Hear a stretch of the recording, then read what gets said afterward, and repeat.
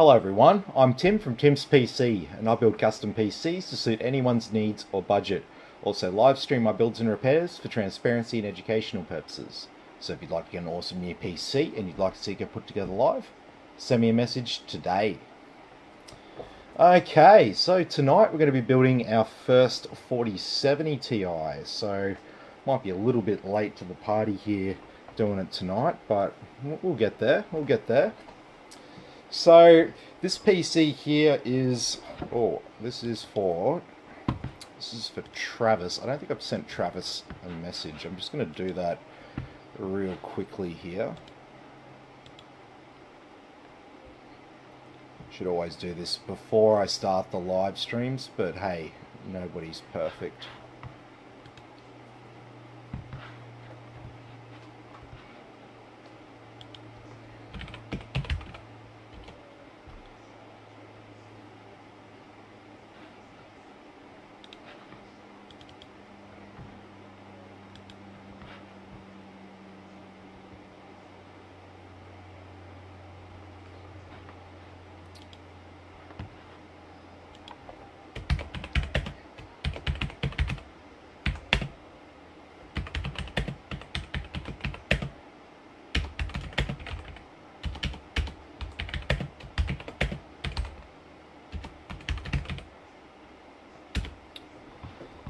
Okay, sorry about that.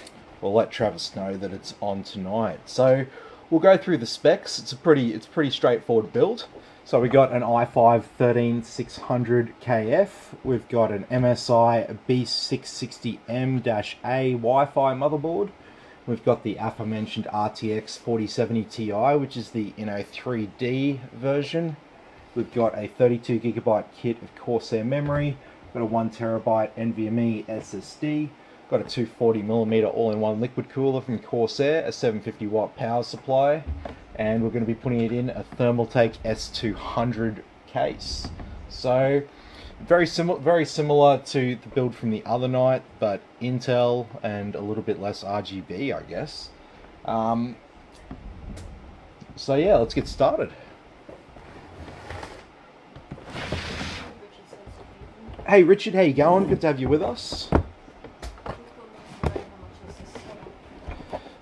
So this setup here, I can tell you that. So this one here was $31.90. So one thing we might do with this motherboard is, because it's the B660, it's actually older than the CPU that we're going to be putting into it, so we might go and update the BIOS.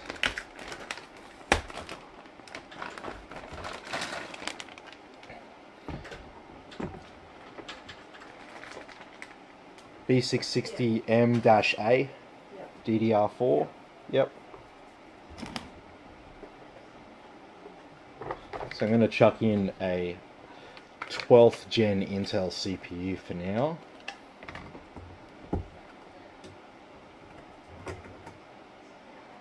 And so this CPU will be compatible with the existing BIOS. Very new BIOS, eh? 11th of January. Okay, very new. Ooh.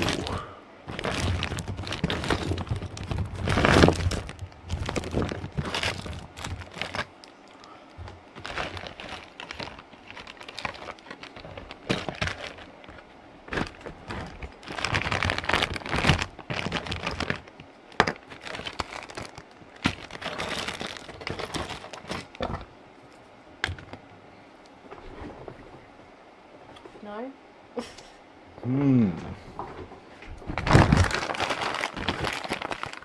We might have to use this.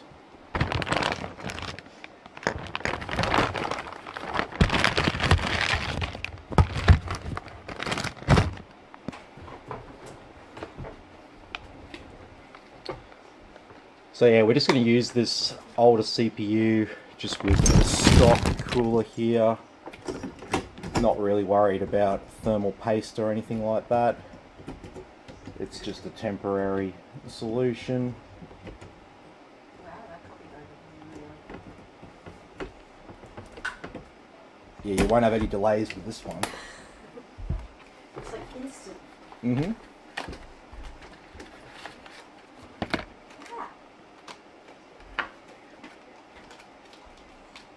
Some sort of static collection. But we're likely to have, you know how we have some issues with MSI sometimes, with the BIOS not being recognised. So we might have a bit of that goodness with that.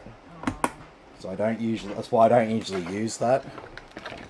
But whatever, I'm not too concerned. Do I sound concerned?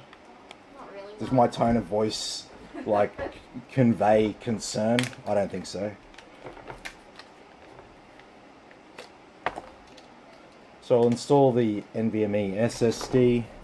Like, we don't really need this at this stage, but we may as well just chuck it on there.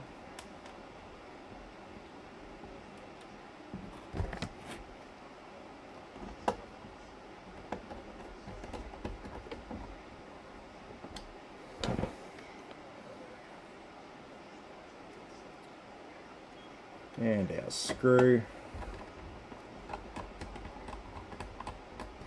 There we go.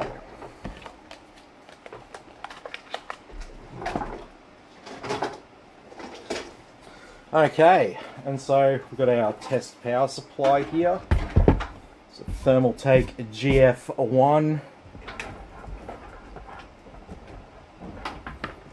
It's a good quality power supply with a 10-year warranty. However, this is a warranty replacement, so this power supply has actually died on me within the second year of owning it, but I got a brand new one, so that was good.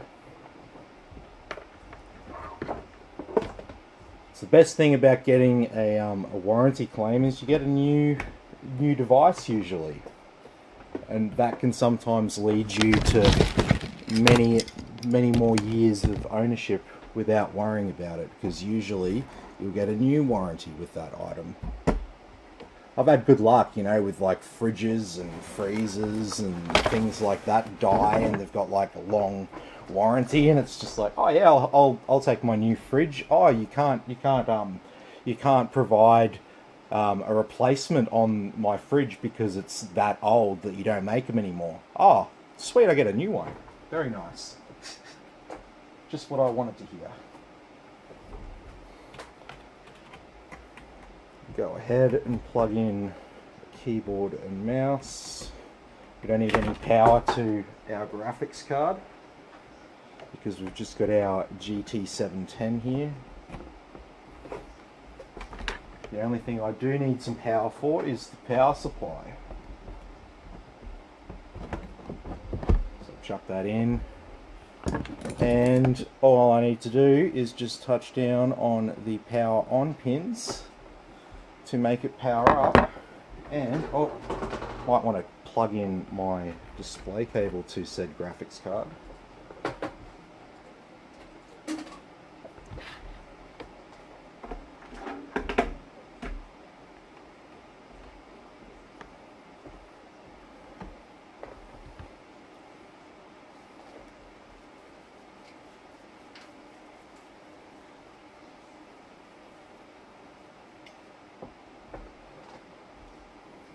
Alrighty, so just give it a second and we should be able to have our display up on the screen.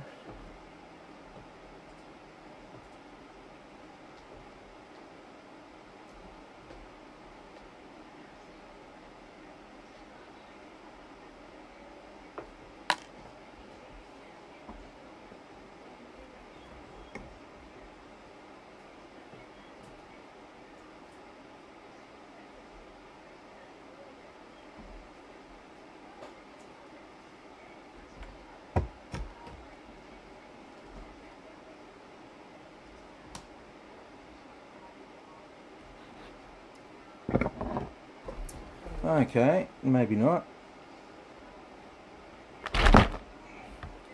power off and just power on.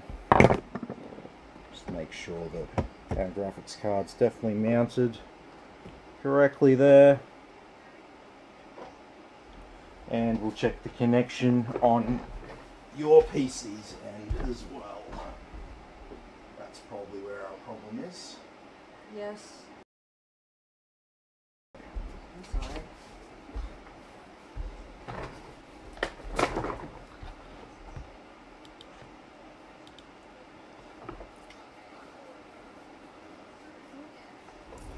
What's up?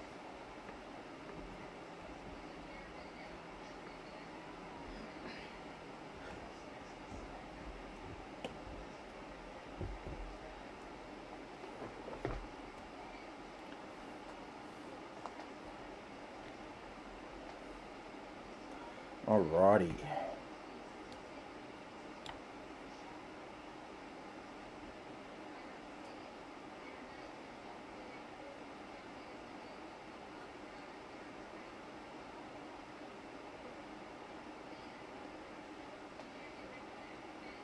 Hang on a sec. It's found an old BIOS for this board, but not your BIOS. What?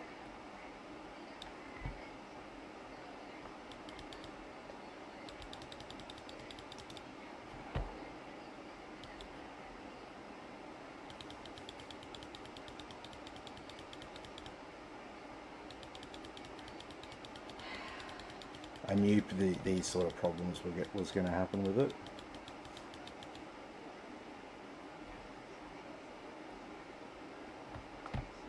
That's so stupid.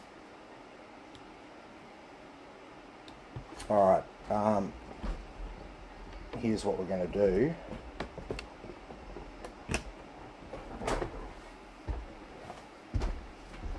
So I'm going to plug it in, go to the root directory, so just the main page. On the SSD, sorry. Portable NVMe. Okay. And then we'll just go.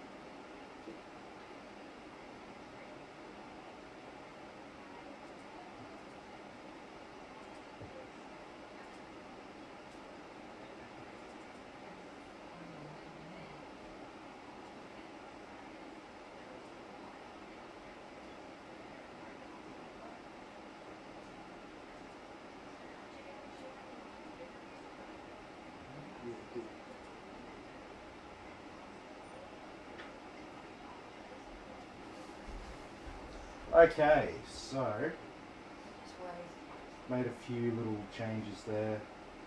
Yeah, just skip.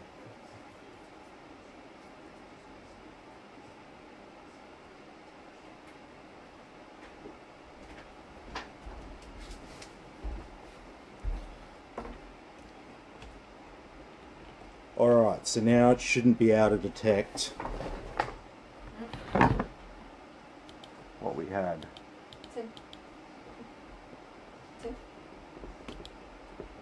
Yeah. Darren says good morning from the UK. Hey Darren, how you going? Good to have you with us. Kiwi76 says, hey there, watching from up on top of the hill in Toowoomba.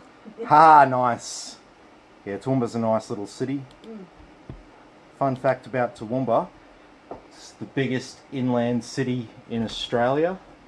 The only one that's bigger is Canberra, but I don't think it's a fair comparison there because it's like the capital city of Australia. So, Tim, what's up? Thomas wants to know, have you built with any Z790 boards that you recommend? Z790 boards that I'd recommend.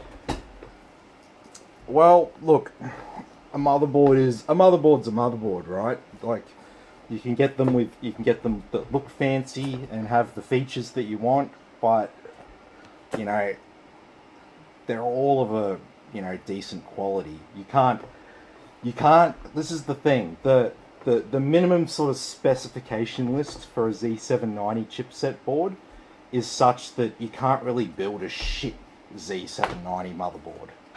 If not, it won't comply with the minimum specs from Intel. And yeah, I mean, so pick your brand, pick what you like, pick a board that has the features that you want. If you're worried about compatibility or like potential problems and stuff like that, just go and do a Google search and have a look on Reddit and stuff to see whether people are posting issues that would concern you with a motherboard. Because, you know, every motherboard can have random compatibility issues with different things. It's not like if there's a major problem with a motherboard that's it. It's just a shit motherboard. There's never any fixes for it, because this BIOS update stuff that we're doing right now, this is how those fixes get applied. So if there's a big problem with the board and the like common hardware that you're going to put with it, usually the board makers are pretty onto that and they will address any issues with a BIOS update at some stage. Kiwi says, gateway to the west. Gateway to the west, yes, definitely. Definitely the gateway to the west.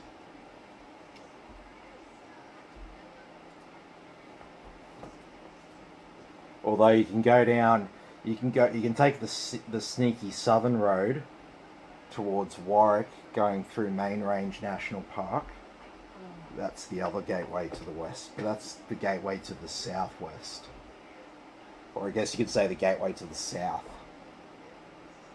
The deep south.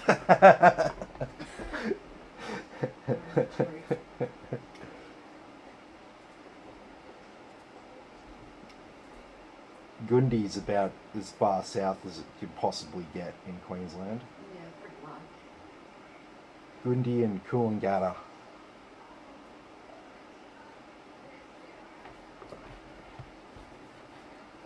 Okay, so we've got this new screen coming up now. I'm going to go and select a water cooler because that's what we're going to be installing. You are now choosing water cooler.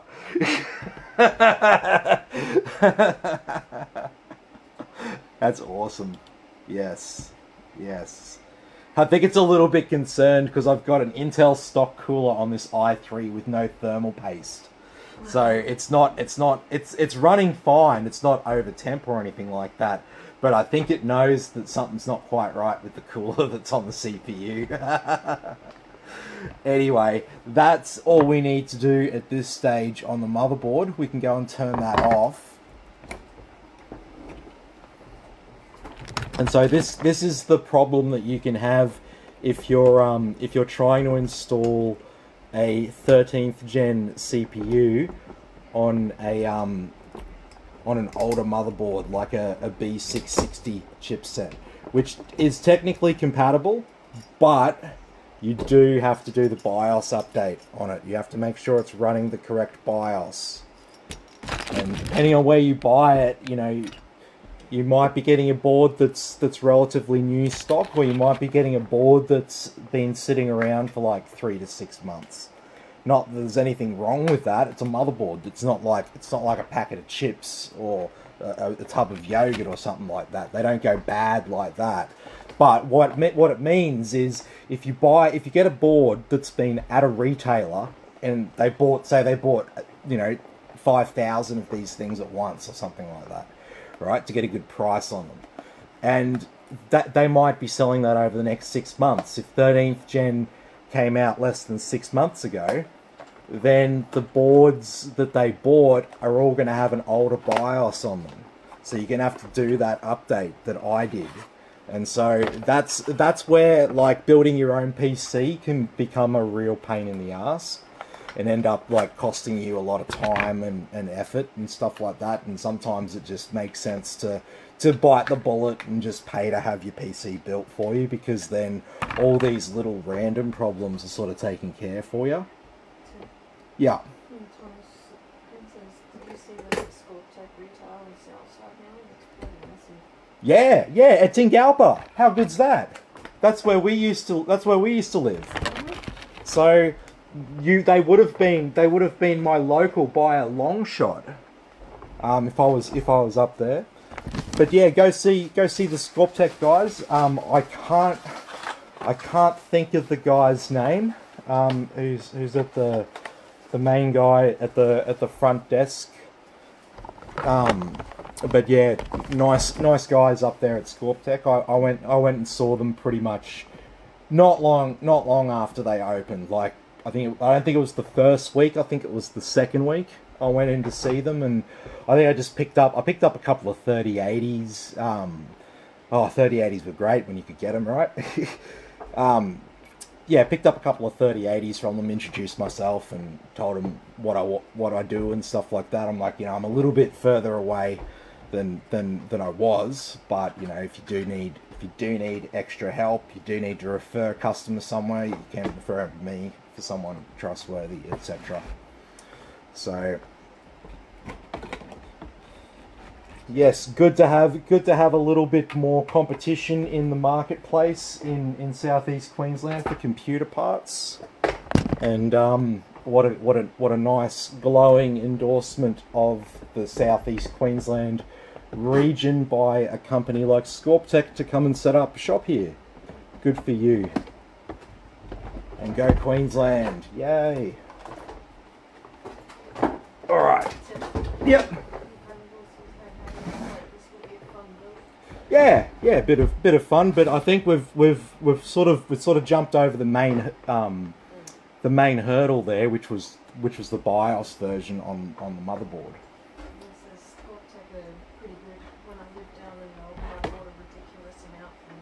Yep. Yep. Yes, yeah. So Scorptech is definitely a reputable company to buy from. So I buy some stuff from Scorptech. I don't buy a huge amount from Scorptech. I can normally get some slightly better pricing, either wholesale or at Umart or a Computer Alliance. I find it's really competitive around that Mount Cravat area. Like Computer Alliance is always like going head to head with Umart and stuff, and they seem to have a few bloody fire sales from time to time, and I can get stuff cheaper there than wholesale, because they're playing around with big quantities that they're purchasing, and yeah, they go to war in terms of pricing. I don't mind. It's a better deal for my customers, because, as you know, I don't make money on PC parts. My build fee is basically, instead of charging people money on parts, I just charge like a rate for the build, which basically means that I'm in line with other companies, but I don't have to go through the hassle of holding a heap of stock on hand. You just got to know where to buy from, because it's not just about necessarily getting the cheapest parts. It's about what the service is like for warranty and stuff like that, because if I offer warranties to all my customers for whatever the component says on the box, so we use a power supply here with a 5-year warranty, the customer gets a 5-year warranty on that power supply. So there's none of that. I don't have to worry about, oh, how long have I held on to these power supplies for before I'm selling them or anything like that. No, I can just go ahead and say, hey, yep, you get a 5-year warranty on this power supply. I bought it pretty much at the same time you bought your PC, so none of that will be a problem. I think that's better. I think that's more in line with what the consumer wants. But hey, some people don't like it.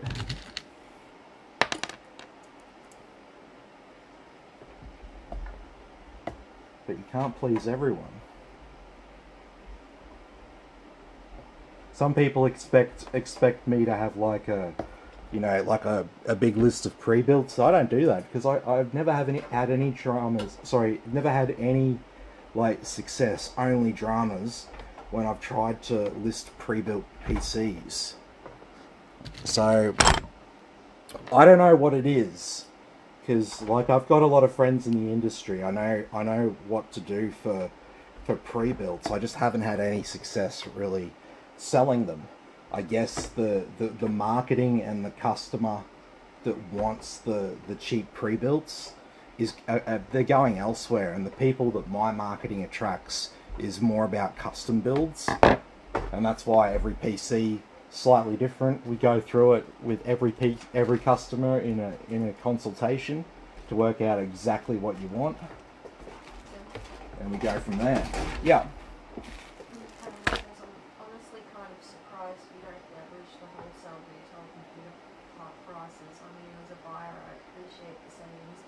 I'd expect if you got a special deal on a part, you'd be cheering to get a Oh, don't get me don't get me wrong. Don't get me wrong. When there's an opportunity to do that, yeah. But the thing that a lot of people don't understand, if they're not in the industry, is that this is high. All PC parts fluctuate in prices. So what happens is you can be like, you can go and learn about the prices and everything that's going on in the market at the time that you go and make your purchase, for example. But whether something else is going to happen in 6 months' time, you don't necessarily know.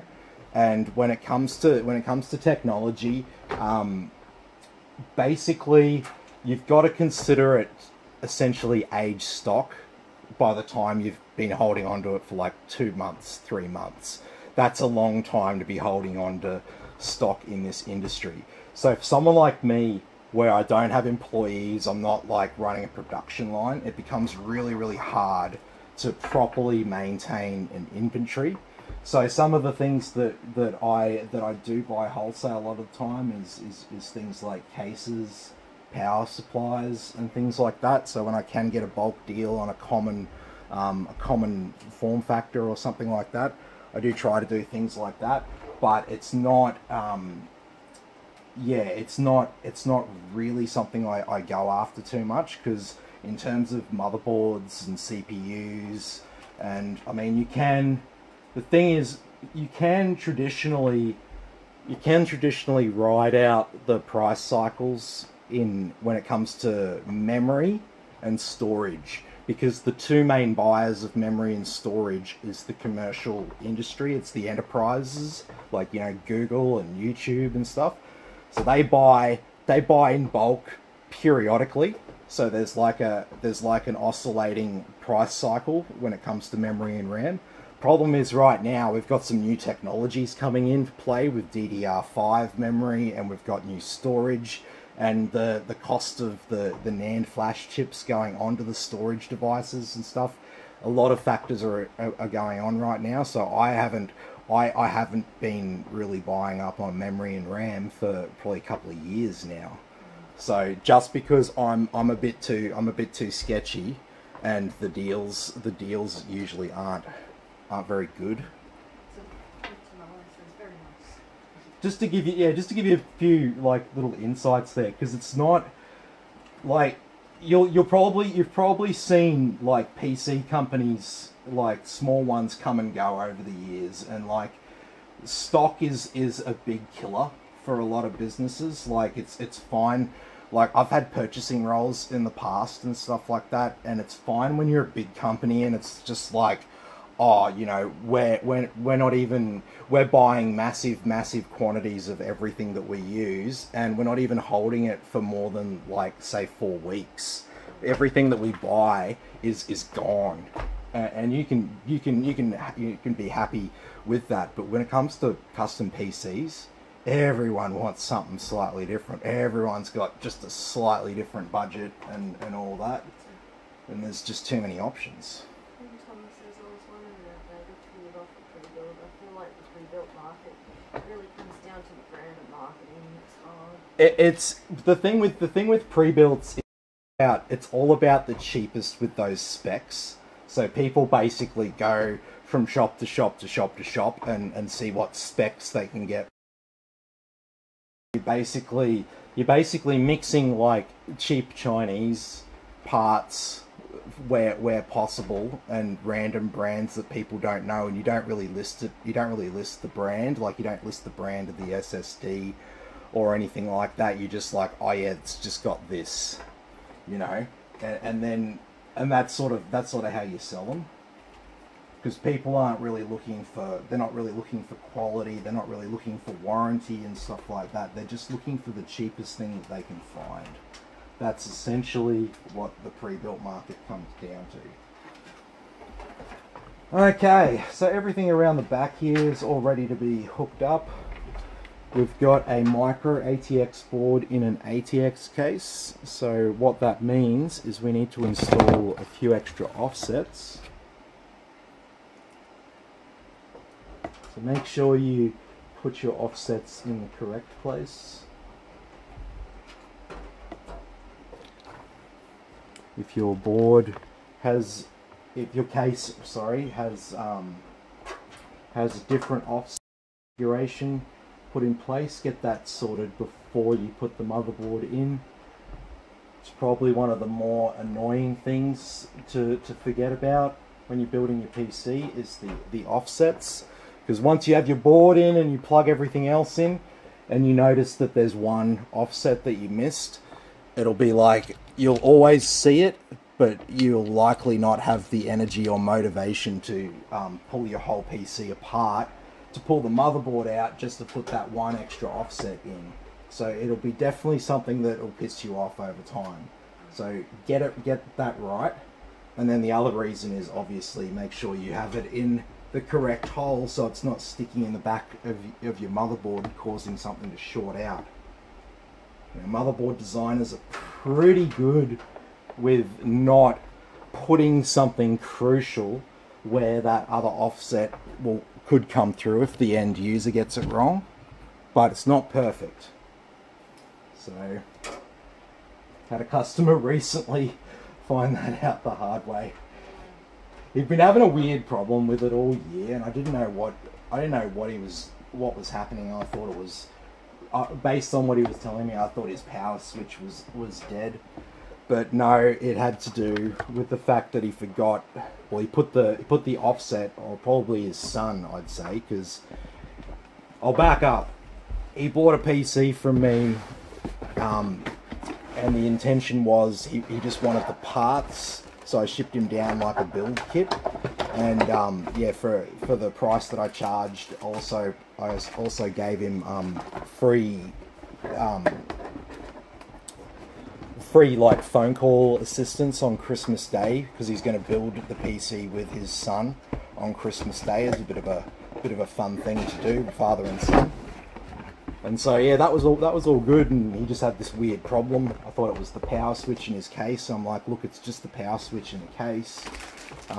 You know, when you're in Brisbane next, maybe bring your PC in and I can replace that for you. And yeah, he brought it in, and yeah, I couldn't work out what was going on until I'd noticed that there was no offset in the bottom hole of this board, and I was like, why are we missing an offset? Did they just forget to install the offset, or is the offset actually sticking into the back of the motherboard here? Turns out, yeah, it was actually sitting in the back of the motherboard. Okay, so we've got to get this cooler on. Much easier to install a cooler when the board is out of the case. You can do it while it's in the case, it's just a bit more of a pain in the ass.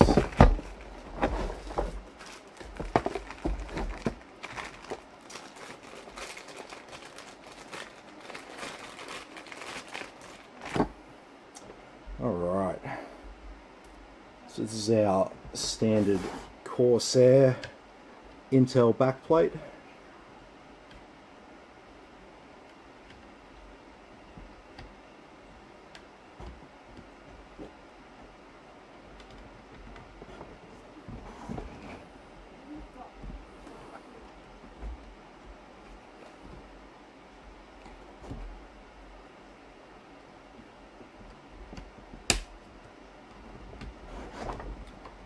Just get these to line up properly. There we go.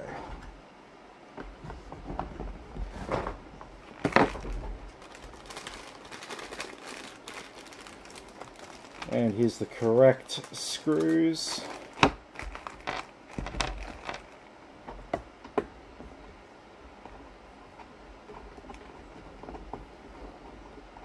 And so with Corsair coolers, they come with pre-applied thermal compound, which is all you need.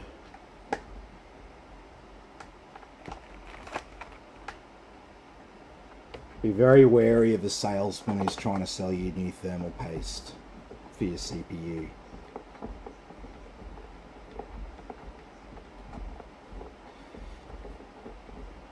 I mean, it's not quite the same, but it's kind of like those, you know, those fuel additives that you get at Super Cheap Auto or something like that. You know, make your car bloody more efficient or something like that by adding this crap to your fuel tank. You know, it's dubious claims and dubious differences. You know, things that make you go,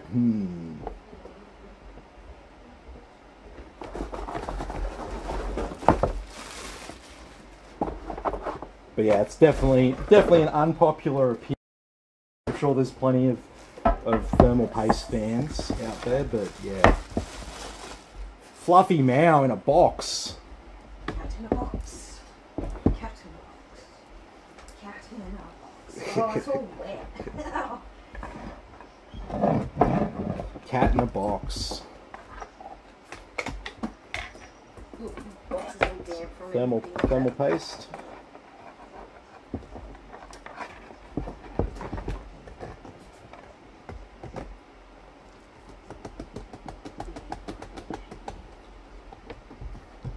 So if you give it a bit of a press down like that, it should hold for you for a little bit and allow you enough time. Where are you hiding, bag of pellets? Give you enough time to get the offset and actually screw it down.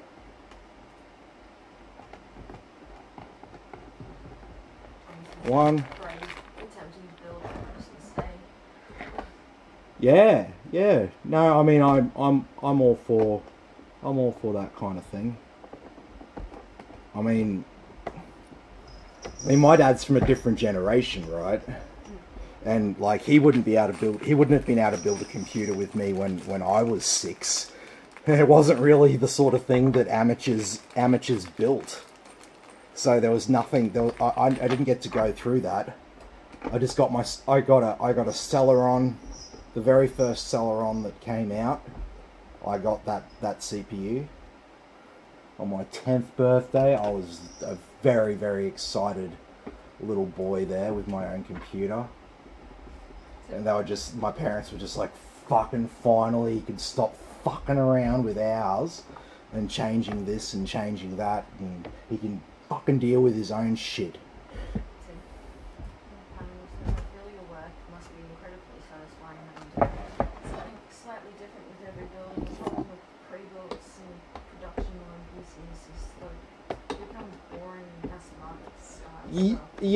Yeah, no. Well, I mean, that's what I've always done, because like I've always done PCs as a bit of a side thing, and if you know the story, it was with COVID that sort of boosted my business up to the point where I could, you know, pursue this full time.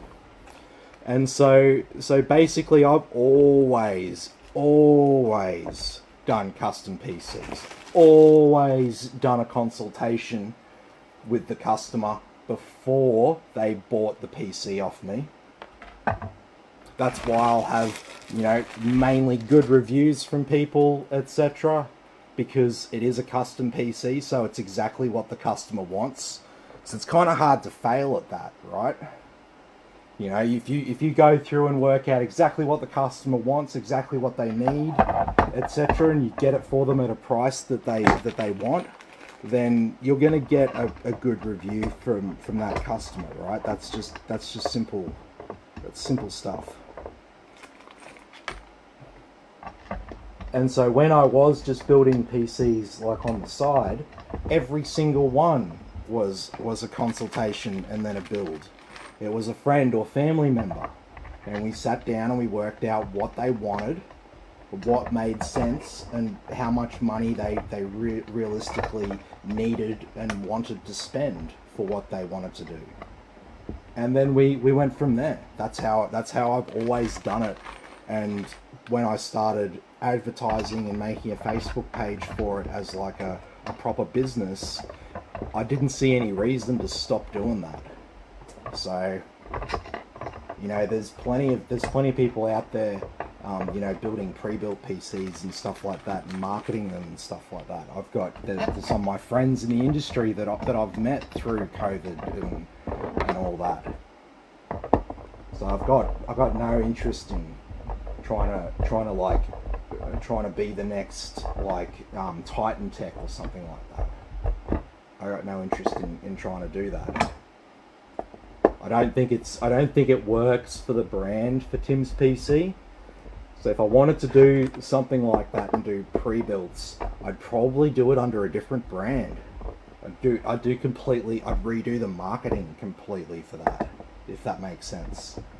Because it's a totally different thing. It doesn't really fit the brand for Tim's PC. It would be what I'd refer to as off-brand. So yeah, not really what I'm trying to go for here. Tim's PC is fine as a small thing, building custom PCs and doing repairs and stuff, my local area and whatnot. But doing PCs on a production line, like out of a storage shed or something like that, that's something different. I'd have different marketing for that. I'd redo my ads. I'd redo everything. So I'd just do it under a totally different business name. Maybe I'd leverage Tim's PC name in that other business. You know, powered by Tim's PC or something like that. What are you laughing at? That's right, just chimed in. Powered by Tim's PC. Okay, so that's how our radiator will sit in the case. So we don't have a rear fan. We don't really need a rear fan for this build, believe it or not. If we do, I'll chuck one in, but I don't believe that we do, and it would just add an extra moving part to the case. So I'm so confident that we'll run the cables for the AIO to the back, so they'll be pretty much right up next to that back fan. I'll have to move the radiator to install another fan, but I'm confident that it's not going to cause a problem. And yeah, like I said, it's just extra moving parts, an extra point of failure. So sometimes less fans is kind of more fans, if that makes sense. And the other note is, I think my voice is starting to go, is that these 3 fans on the front are likely lower RPM fans than these 2 stock Corsair fans that go on the cooler. And so these fans here will also be high static pressure fans, which are ideal for use on a radiator. So essentially these 2 fans here will move approximately what these 3 fans on the front will move. So the volume of cooling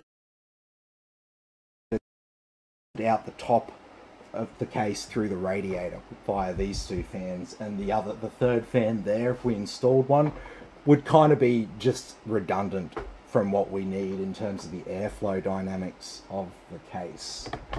So some people might, if some people, in terms of their OCD, they can't help it, they just have to have something on there, and that's fine. Like, if Travis wanted an extra fan on there, yeah, we can put one on there. It's no problems. I'll chuck in a black one for free.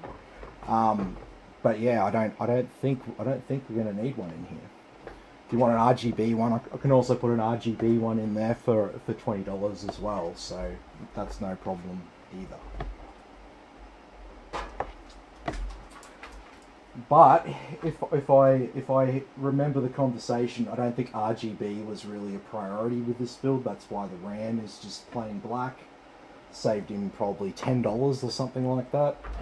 It's not a big saving. It's not like RGB is, it's becoming so common and so mainstream that it's the mainstream option, and you've got the economies of scale thing going on. So even though it's like more technology, it ends up costing less or the same price as the other stuff, just because they're making batteries for longer.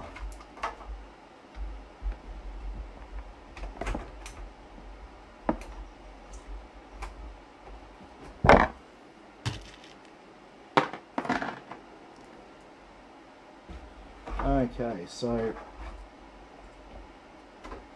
when we do a micro ATX board in an ATX case, we normally like to run some cables behind the actual motherboard. And the reason you do this is just so it looks neater. So some people really hate the look of like lots of thin cables at the bottom sticking through. And if you're like that and you like it to look a bit neater and tidier, that's the best little trick that I can tell you right now. So, yeah. I think you're doing an excellent job, honestly, and my kind of style and business strategy is super compelling and trustworthy. That's why I've chosen to get you to build mine and refer my partner to you as well. Keep it up. I feel like you're at the stage where you're building something super successful and forward. The name is super out there. This is like yours tend to gain crazy popularity, and those that prioritize money over quality probably tend to be slow down, unfortunately. Yeah. I have a feeling even if you did get super well known, you don't seem the sort to compromise like that. You'll keep it up. No, well, like I said, if I was going to go down the like cheap pre-built kind of route, I'd probably do that under a different brand name, just because, like I said just before, I don't feel that it's kind of on brand for Tim's PC, if that makes sense. What the hell is this?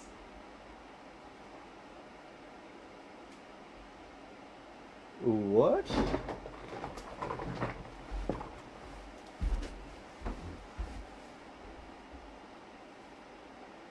Signal out of range. Please adjust your resolution to the supported range. What? We haven't adjusted anything. Go back to PC and webcam.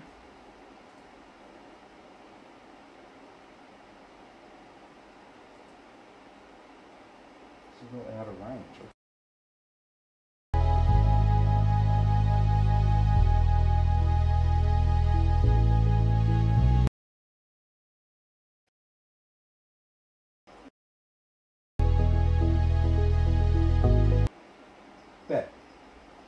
There we go. That was good. I think it might just be the camera, the cable into our actual video camera that you're looking at me through. That was weird. Anyway, yeah, we're back now. David says he even told Christine. Hey David, how you going? Good to have you with us. And yeah, no, definitely don't want to tarnish the Tim's PC brand. I'm just gonna be doing what I do. I'd like to get busier. I'd like to be able to build some more PCs and stuff like that. So that'd be great.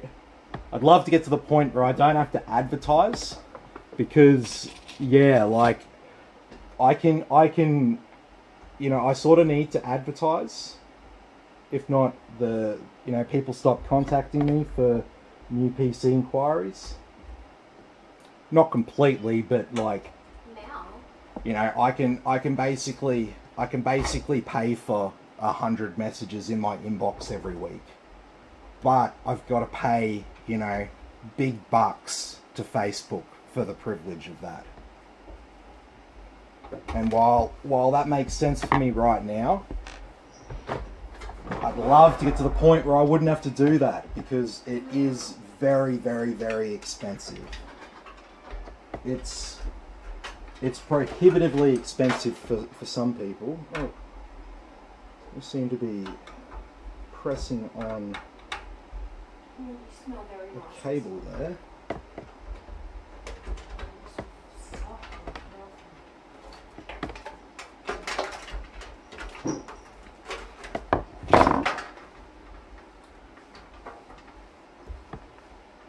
Yes, that is better.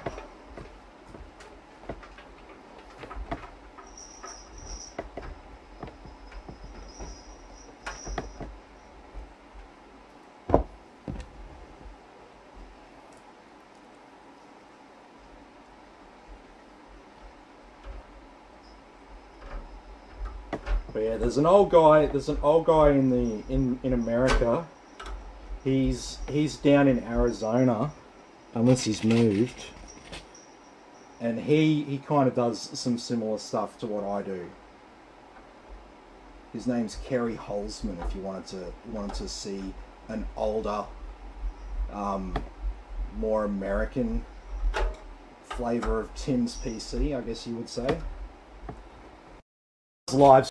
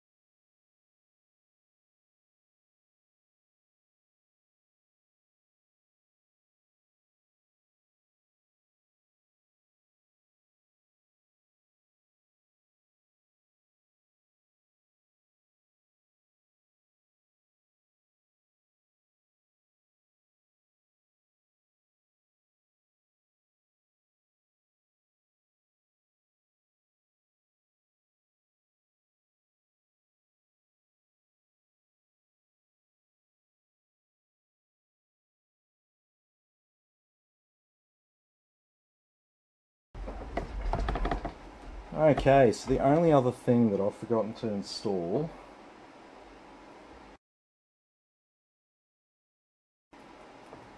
is our USB cable.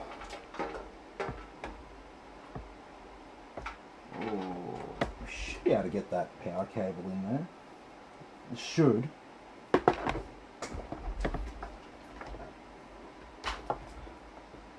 Like I've said before, probably the thing that I find the most frustrating about building a PC is probably, you know, something simple like hooking up the CPU power, just because it's generally really tight up here after you chuck the radiator in.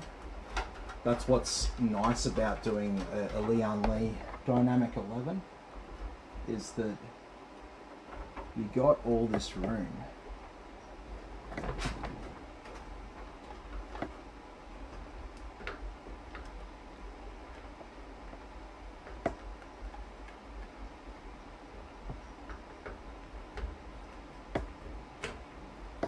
Oh, there's one.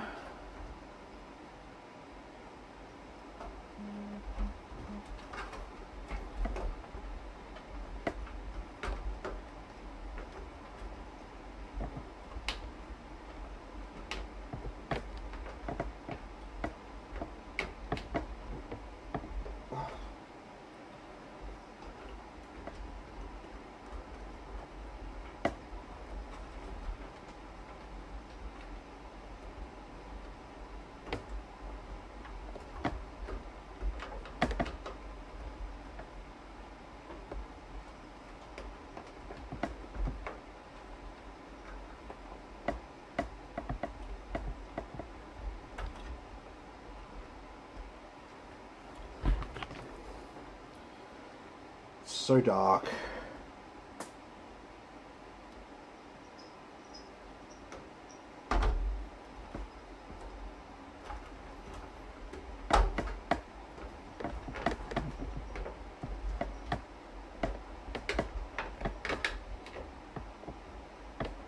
So I should have really chucked this in beforehand. But my fucking Australian Queensland she'll be right mate fucking attitude strikes again. There we go. See? No, it should be right mate, I'll be able to get that in.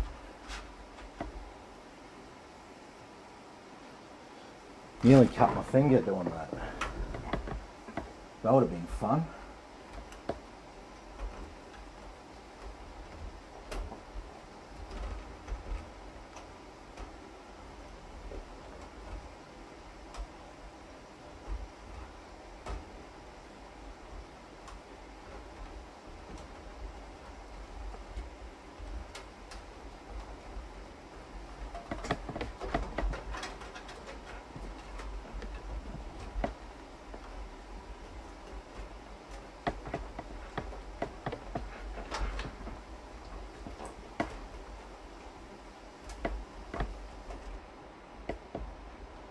There we go.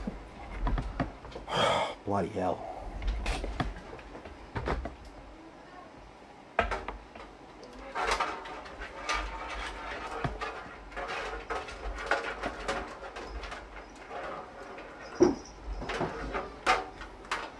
Luckily our USB cable will not be as much of a pain in the ass as that, because that just plugs in around the side here. It's just got a USB type B connection.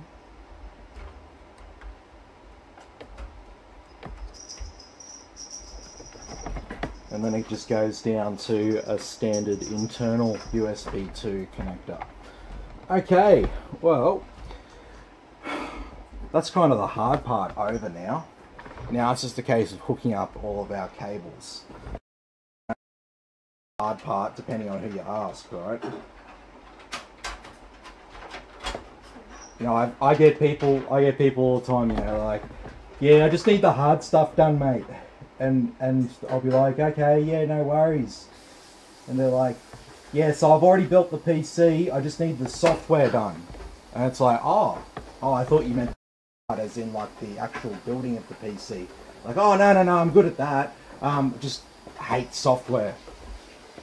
Okay, yeah, sweet, no worries. And then the exact opposite of that. Oh, I don't need you to install Windows, mate. I just want the PC put together. Blah blah blah blah blah. I'm all good for everything else. So yeah, hard part. Really depends who you ask. So we've got an internal control for our Corsair cooler. So we get these two fan connectors that come off it. So you do have a little CPU sensor cable that you can just plug into your CPU header, or you can just not plug it in at all. So if you don't have it plugged in at all, at least on this brand of cooler, the pump on the cooler will still actually work. It'll just be a case of you won't be able to see anything in your motherboard's BIOS, which may or may not be a concern to you.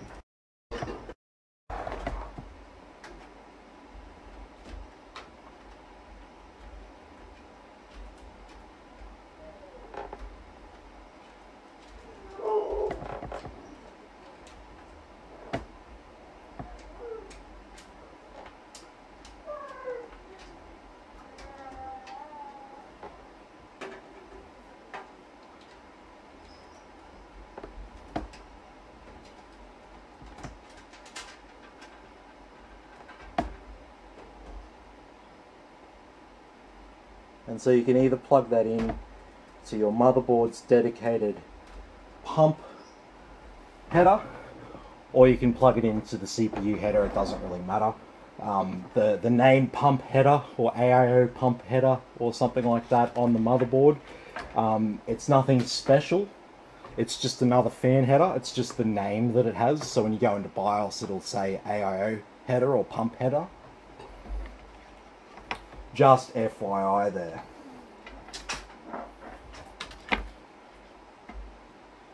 And so we got front panel audio. That can also just get slid down behind the motherboard there. And that just gets plugged in the corner.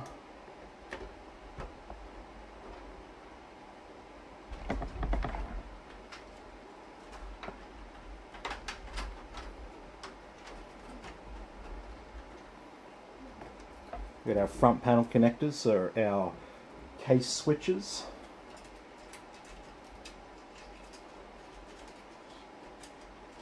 It's nice when they're on a solid bit of cable like that and they don't get all stuck behind the board. Because as I said, this is generally the neatest way of hooking all this stuff up, especially when you've got a micro ATX board in a full-size ATX case.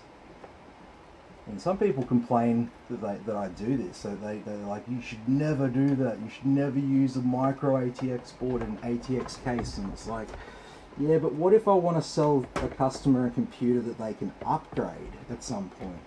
What if this isn't the final journey for the customer in terms of their PC? In that case, having the bigger case, that's an advantage, because it gives you more motherboard options if you want to upgrade in the future. Maybe they're not going to upgrade for like 6 years, and then they're looking at second-hand motherboards on, you know, Marketplace, and they find a really good deal on an ATX board. Oh damn, my case is too small. Not going to have that problem. Because it's one of the two things, your case and your power supply. These are two things that I definitely recommend you get right from the get-go, because everything else is relatively easy to swap out after the fact. You want to get those two things right, because I mean, if you have to change them, it's like you've got to change everything else, because you've got to unhook everything and hook it up again. So it's like, either way, if you change your power supply, it's like you're building a new PC. You've got to unplug everything, every powered connection, and plug it back in again. You change the motherboard, once again, it's like building a whole new PC, because you unplug everything, plug it all back in again. Change the case, same deal. You'll have to unplug everything and plug it all back in and put it all into the new case. So get those things right, and then if you have to upgrade your motherboard, you have to upgrade your CPU. Yeah, it's a little bit more work, but as long as your case and your power supply's there, you won't be doing unnecessary work as such. Okay, so our other cables here are our PCIe cables.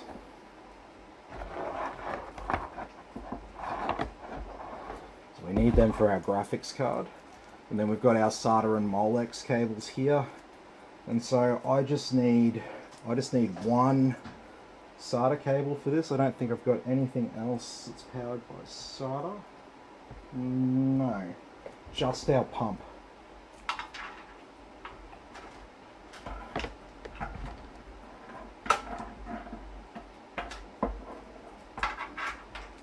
So you could cable tie these cables down, but I'm just going to stick them away with the power supply there. There's plenty of room for them. And then if we want to add any other storage devices or something like that later on, it's no dramas. You just pull those cables out and you can hook them all up. Okay, and then the final one here to hook up will be our USB 3. Now, they've orientated it here on the side. This motherboard has USB-C, but I don't think we've got it in this actual case, which is fine.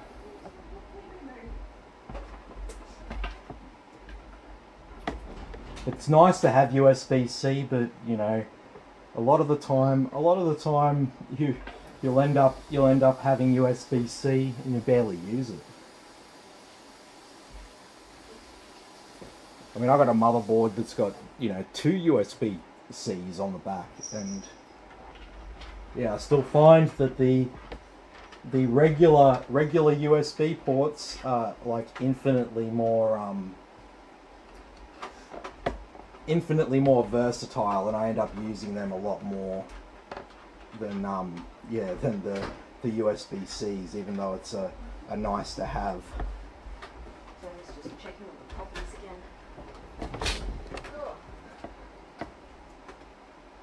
Yes, we have.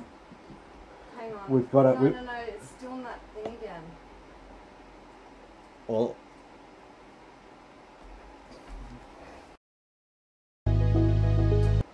are you seeing it in the YouTube screen though?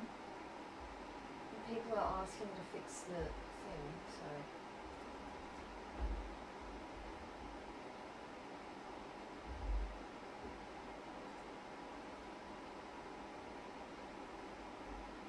It should be fine now. No. Maybe I should just stop it and start again? No. Because we didn't do that last time.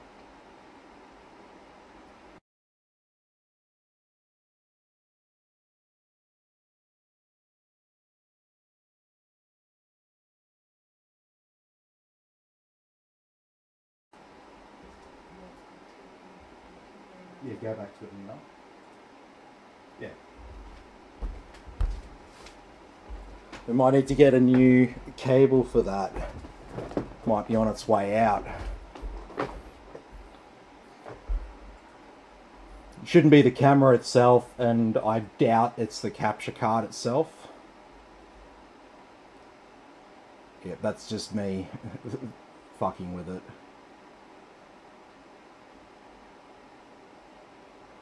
You telling me it's still there? Sorry, watching the delayed video on YouTube there.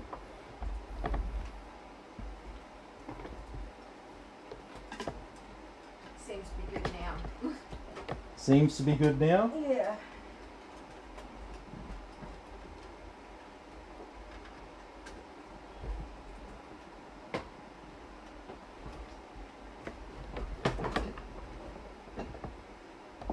Yeah. What's up? Say anything. Oh.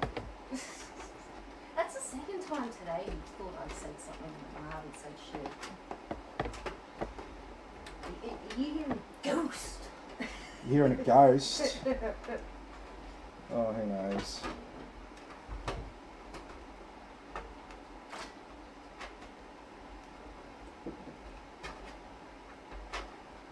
Pretty much all the puppies have opened their eyes now. All the puppies have opened their eyes. Except for like one. So by tomorrow they'll all have their eyes open and just sit down. Jesus. And then they'll be running around being puppies. Oh. Not quite. They'll They're be not fumbling around being puppies. They'll be a bit unco and a bit weird for the first week of having their eyes open, and then finally they'll start becoming more like dogs.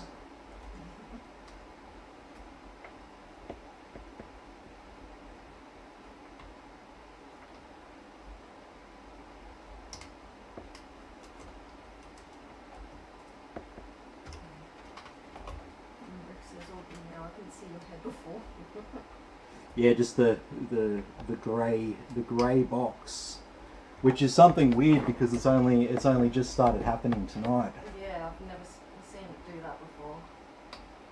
Because yeah, we're kind of noobs when it comes to live streaming. I didn't study this at freaking college. We started live streaming just because a customer wanted me to take all these photos. I'm like, I'm not stopping the build to take photos, man. How about I live stream it?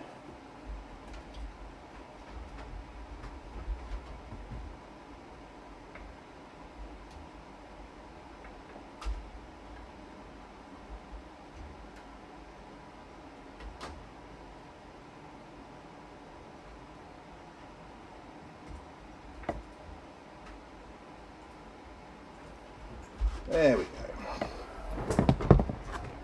So that one there that we just plugged in, that's our RGB header. So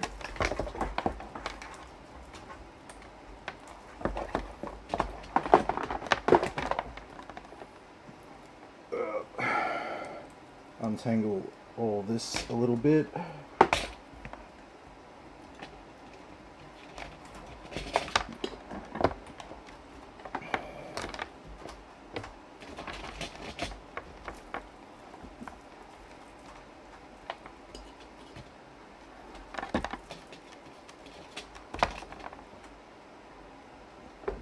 One untangled,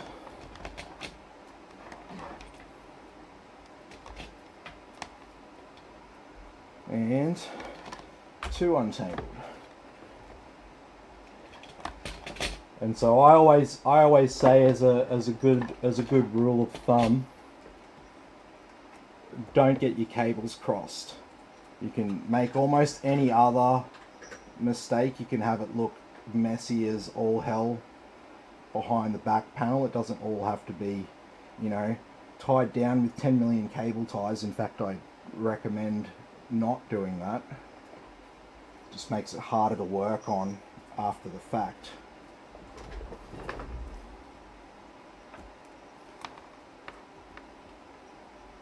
So one time I like to use cable ties is when we've got a whole heap of cables bunched together that are all like the same sort of cable. So in this case here, I've got a bunch of fan cables hooked up through a splitter cable. And so there's 3 each of them based on the length of the cable.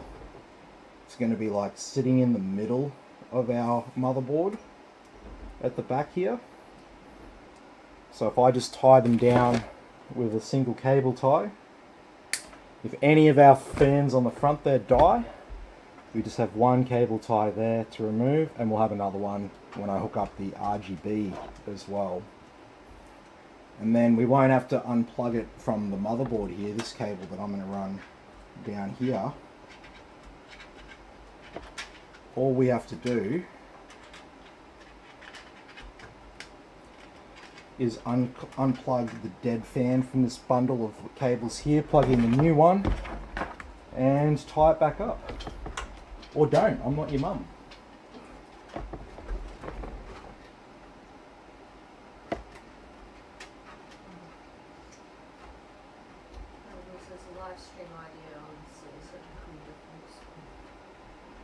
Yeah, not many people do it, and as like I said to my dad, he was like, surely you're not live streaming you actually building the PC. Then everyone will know how to build PCs. I said, Dad, there's this thing called YouTube, and there's already like thousands and thousands of people building PCs on the internet. So if people want to learn, there's plenty of other people they can look at without me doing anything. So I was like, basically people will respect that I do it live, and that will be a better sell point for me than trying to keep this all secret as to what the process is for building a PC. And he's like, oh yeah, I guess. I'm like, there's already thousands of videos about how to build a PC and stuff like that. So you don't really need me. People don't need me telling them how to build a PC to work it out online.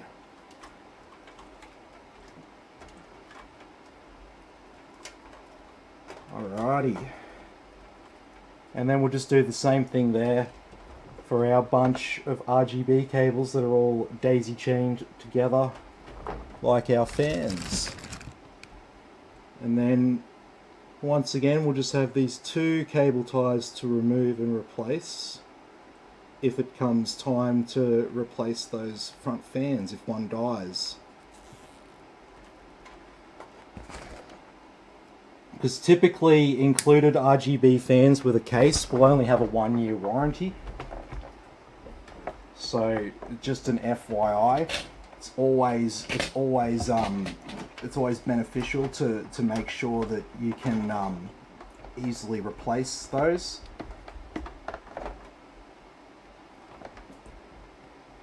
Because while you can get some really good quality fans and stuff these days, it's not always the included fans with a case.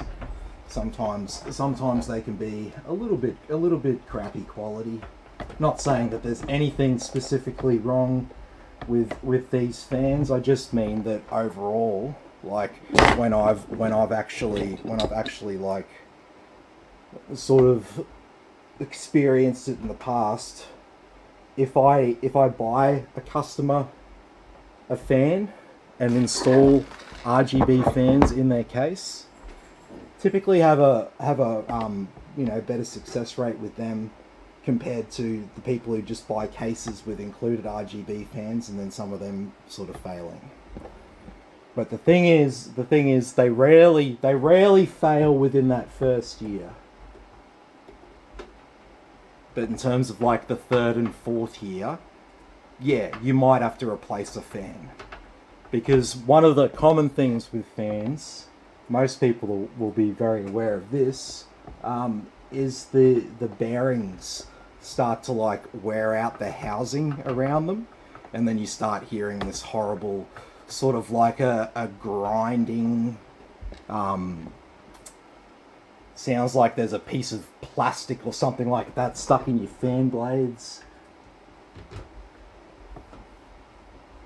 And yeah, that noise will get old very, very, very quickly.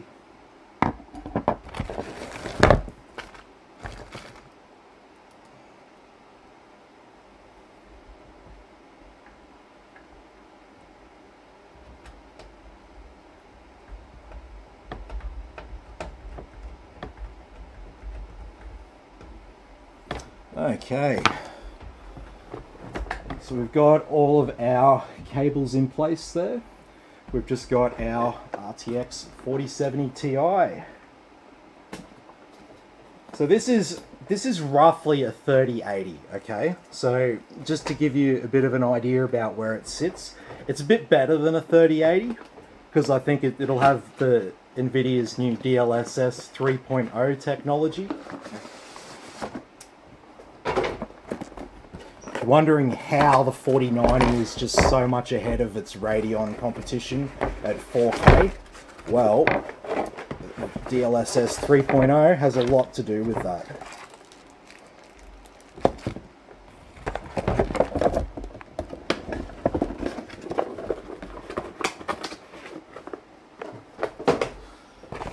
Okay.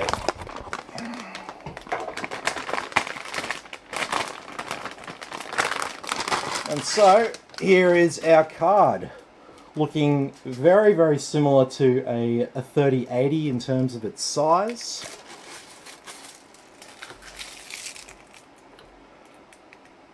And this was going to be called a 4080, but they decided against that at the last minute.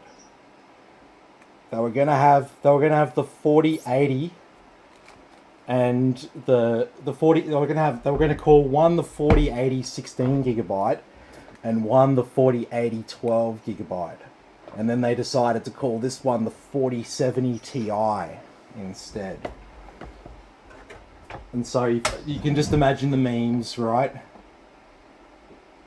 Like, let's see who you really are under here, like Ghostbusters. You know what I'm talking about? And people are like, yeah, 4070, let's see who you really are.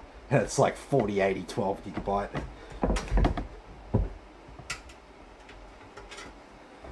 But hey, this is when the marketing team decide to do something different. I always talk about, you know, engineering team and the marketing team cut from two different pieces of cloth.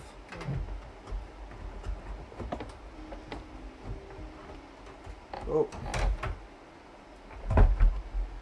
Might want to release this panel at the back here. Because that's not going to allow me to slot the card in.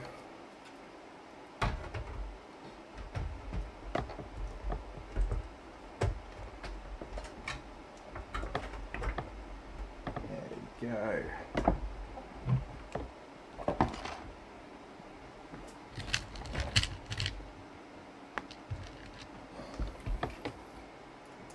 And so for our power here, we do have our new ATX 3.0 power connector. So it's what people refer to as the 12-pin connector, but I'll show you tell you a little fun fact about the 12-pin connector, right?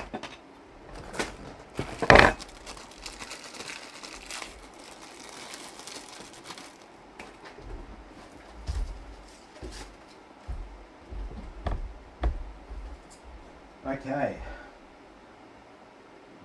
Pull it back a bit.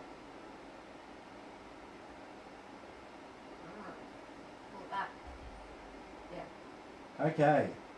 So what you can see there, these 12 pins at the front, they deceive you because there's also 4 pins there at the top. So this is actually a 16-pin connector. Just FYI. People are calling it a 12 because that's the main 12 pins that you see. But it is technically a 16-pin connector. And so we've got 2 8-pin normal cables that go into this.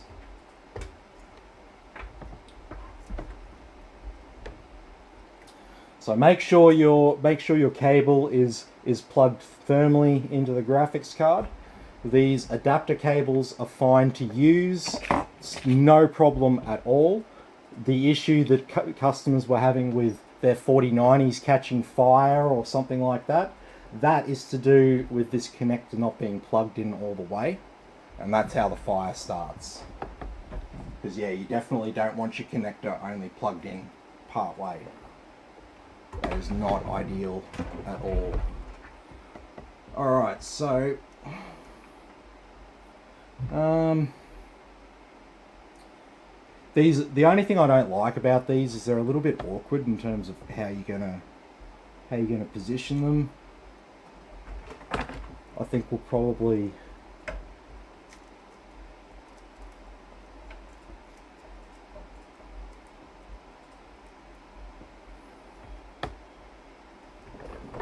might just hook them around like this, and I might use another cable tie out here on these just so they stay together right where I want them.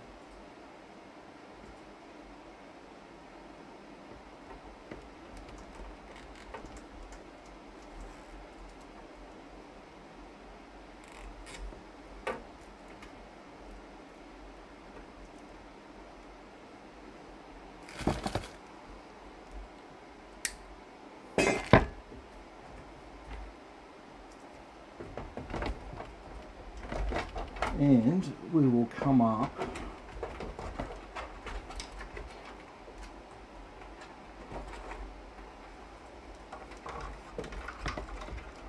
we'll run our PCIe cables up the top here.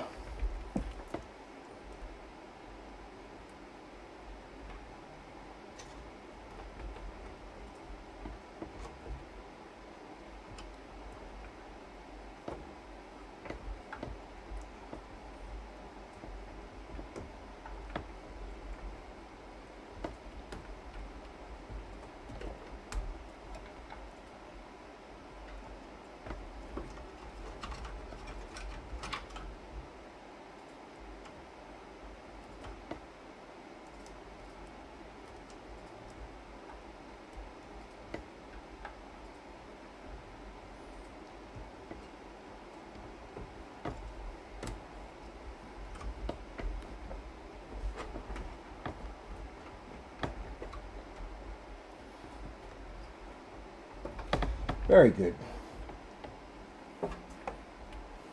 And so we won't have an obstructed view of any of the writing down there, and we keep it nice and clean along the bottom. Because that's the one thing that looks untidy when you install a micro ATX in an ATX case, when you have all these cables sticking up from the bottom there, and it looks like a bit of the beginnings of a bird's nest at the bottom of your case. No, I think it looks a lot nicer like that, and I always generally like to have the power cables coming in from the top of a graphics card. Not only does it keep everything unobstructed and nice and clean underneath, it also provides a bit of extra hold for the graphics card and will sort of counteract any sagging or anything like that that might happen over time. Not that sagging's a big deal. I mean, that's kind of the other thing with PCs that's a bit of a snake oil product is the graphics card side mount. Like, they act like, oh, the unscrupulous salesman will be like, oh, your cards bend, mate. You gotta have the freaking support bracket in there. The bit that bends is this bit of aluminium at the end. The card might bend, you know, if it's held on a fucked up angle for years, yeah, but this is the bit that bends at first. If that's bent, take the card out, bend it back in shape, put it back in there, your card's not sagging anymore. So all what I've found is all you need to do is just make sure the cables come up from the top there. It provides a bit of extra support down the other end. Shouldn't have any problems. Hell, but if it's a real problem, just get a bit of anything and stick it under the graphics card. It's free.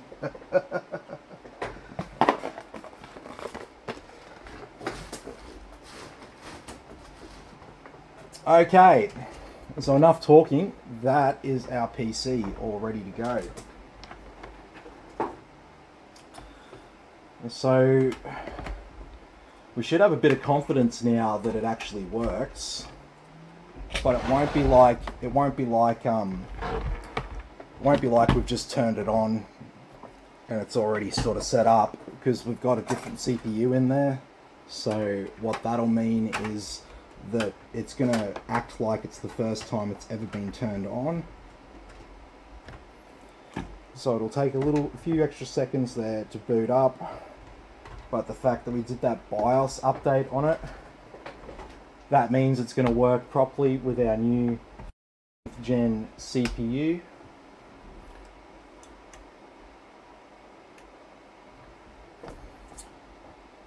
And power on.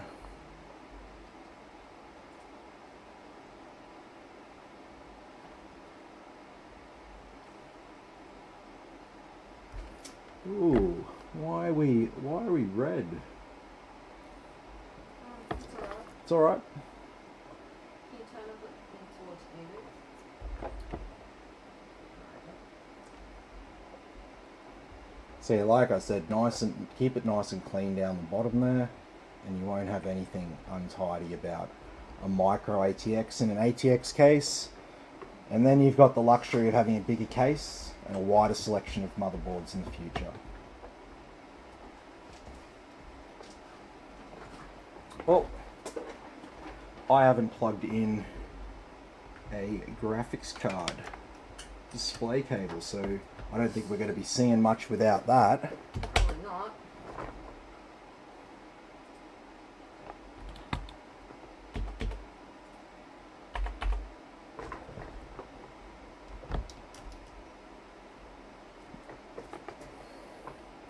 Let's just make sure that's plugged in on your end as well, because you know how crappy our cables are.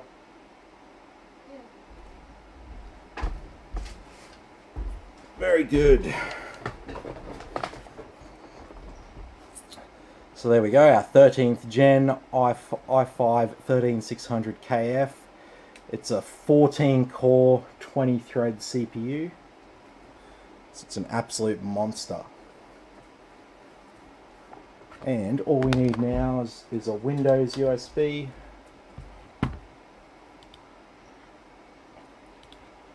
I do want to activate our XMP profile.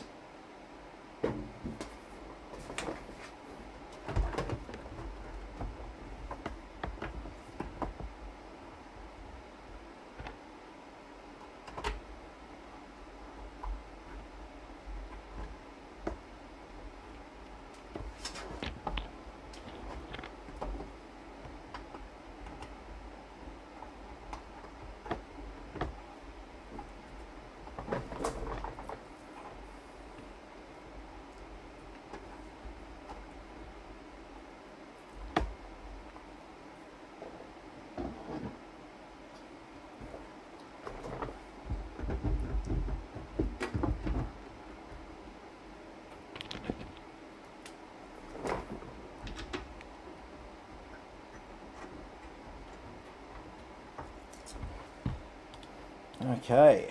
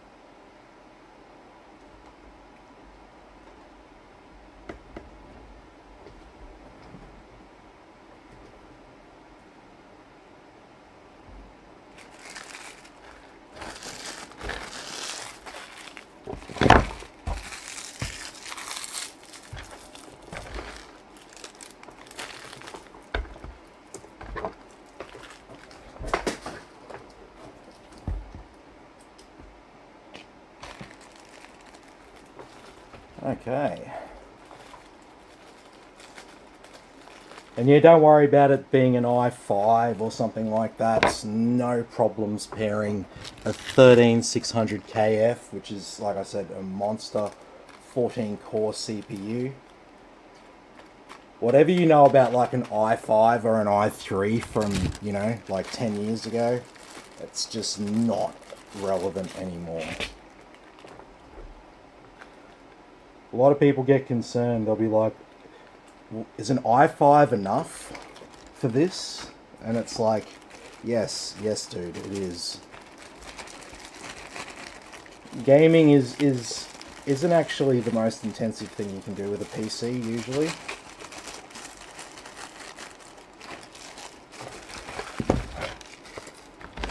Yeah.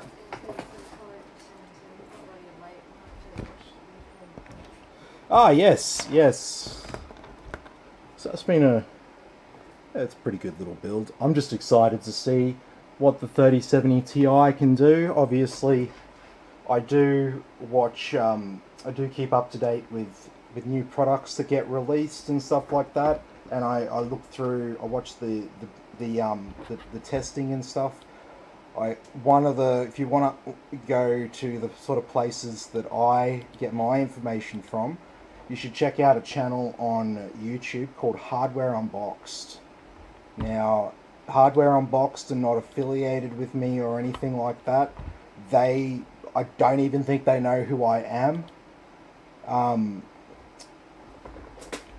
So when I recommend them, it's a genuine recommendation. It's not something that I'm being paid to tell you or anything like that.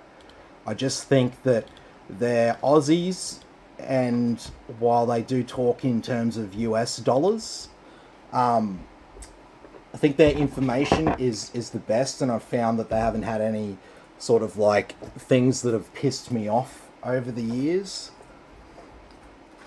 Some other people have just kind of like annoyed me with some of the things that they've promoted or said, or ideas that they promoted.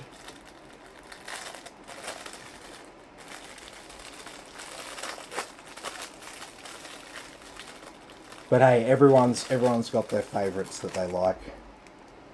Obviously, Linus Tech Tips is a big one there. Jay's 2 Cents is another one that I follow along with Linus.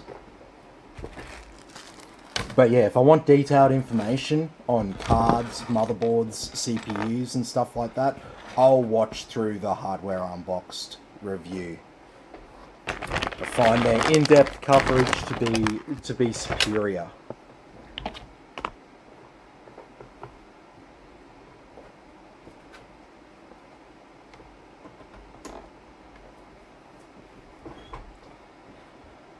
Okay. So we just install Windows 10. Obviously, Windows 11 is just a free upgrade from Windows 10. So you don't need a new Windows license or anything like that. If you have a valid Windows 10 license, it will convert into a Windows 11 license. At least that is the case now. Because Windows 10 is still a little bit more compatible, it's still what I recommend to most people. However, as time moves on, it will get more and more,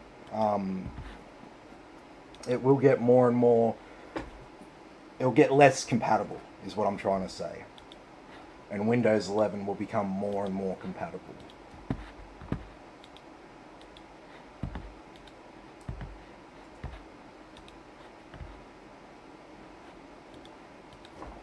So we have an MSI motherboard. So if you've got an MSI motherboard and you're using Dragon Center, now's a good time to go and uninstall Dragon Center, say goodbye to the buggy mess, and download the new MSI Center from the Windows Store, which, being from the actual Windows Store now, is a lot less buggy. They had to make it not suck.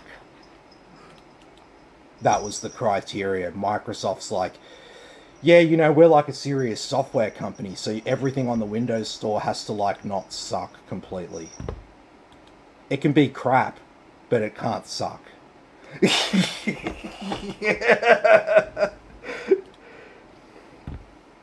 Here's the minimum standard. You need to exceed this to be on our store.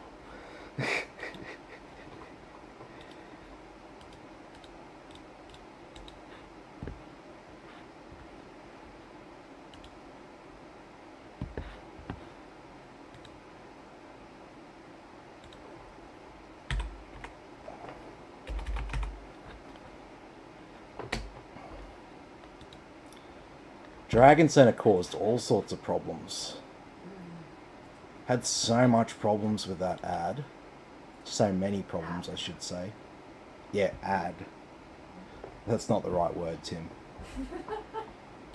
Say the right word and then people will understand what you were saying.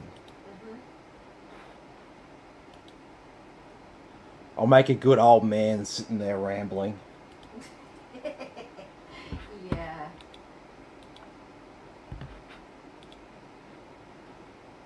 She laughed at me. She's not meant to laugh at me. Really?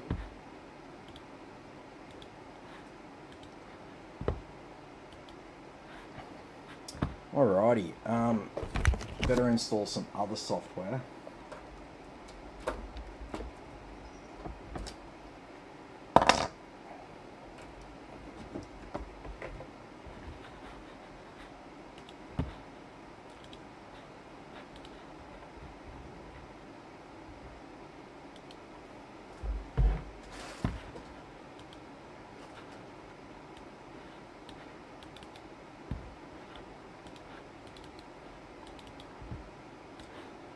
So I'll put down some custom desktop icons. You can make these yourself. These are just empty folders, except for this PC shortcut. And we don't have anything else that we need from in there.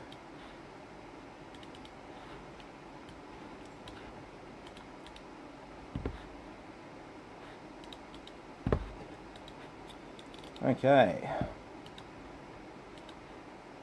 So I'll set this up as a gaming PC. Google Chrome is still the world's #1 web browser. It's basically the #1 web browser in essentially every country in the world. Like, I think maybe Greenland doesn't, it's not #1 in Greenland.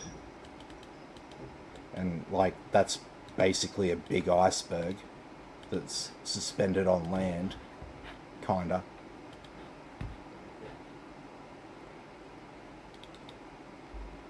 The geologist will come up to me and go, "Tim, eat your words. A glacier is not the same as an iceberg." And I do understand that difference.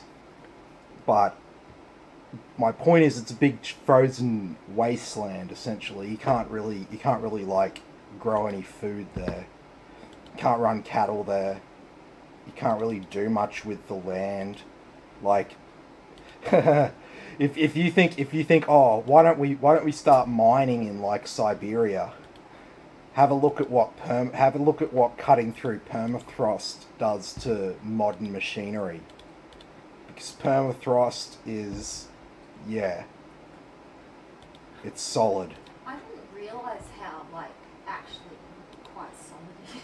Yeah, it's rock and water hybrid. It's got the strength of rock and water to combined, and then the rock doesn't shatter because the ice is still frozen and it's still like really cold where you are, so it doesn't melt at all when you break into it or try to break into it. So you can't really do anything with it. It's all frozen and stuff. But everywhere else in the world, Google Chrome, #1 web browser. I don't get paid to install Google Chrome. Wish I did. That'd be cool. But because it's #1, it's linked to the Google search engine, which everyone prefers usually. We install Google Chrome.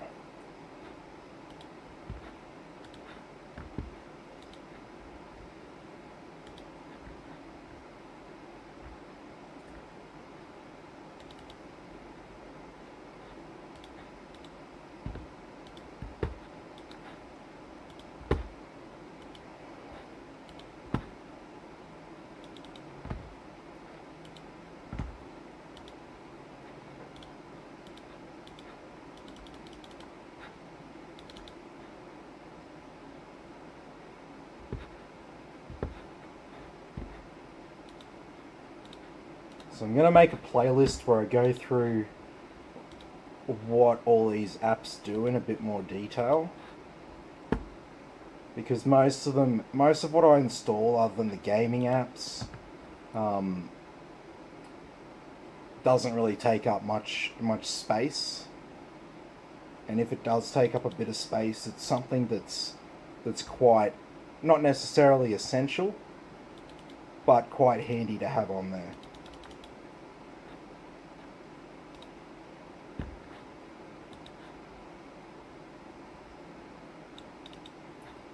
VLC is still the kind of Swiss Army knife of media players. The best review of VLC that I've ever seen is, if VLC doesn't play it, it's a virus. I thought that was a perfect review of VLC media player and why everyone uses it. It's actually something that was born from Apple, if I'm not mistaken. So originally made for Apple, now is the world's kind of like #1 media player. It does have some limitations, but most users won't run into them. If you do have some sort of limitation with VLC that you're recognizing, it doesn't do well with large playlists, for example. There are various other apps that you can use. Usually they're relatively cheap to purchase, and that will give you more give you more options.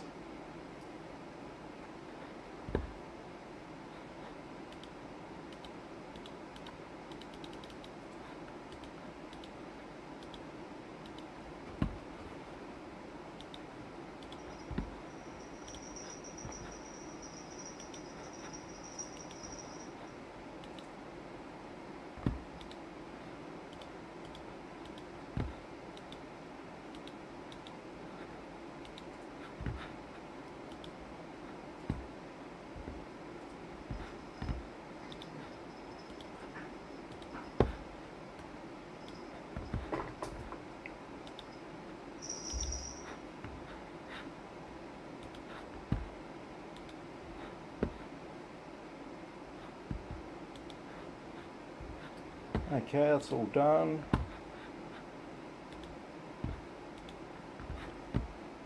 So Windows Update will sort of install most drivers that you need, but there will usually be some other drivers here that you won't get from Windows Update. And so some of this stuff here that we're installing, Windows would have already installed a driver. We might have a more up-to-date one here from MSI. Everything's saying not installed there, and that's because things that might have already been installed might not have been fully installed until we restart. It says, well, and just like that, goodbye to your audience in Greenland. Goodbye to my audience in Greenland. Yeah, I know. I know, right? No, well, Greenland, I'm pretty sure is a province of Denmark. So it makes sense that it's in Nordic hands up there. I think if there's any people that know what to do with Greenland in the future, it's the Nords. So there we go. I've said something nice about Greenland as well.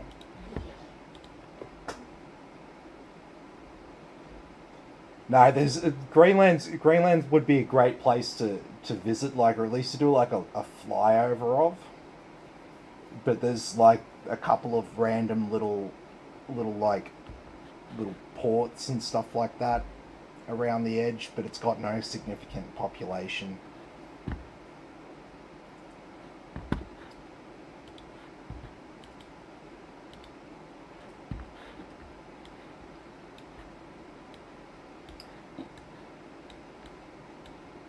Yeah, I'm sorry, Microsoft Edge. You need to do a deal with Google. You need to jump into bed with Google. This is how you become the #1 browser. Jump into bed with Google. Get rid of Bing. No one wants Bing. Everyone wants Google. That's why Google Chrome is ahead of Google Edge. Sorry, Microsoft Edge. You call it Google Edge.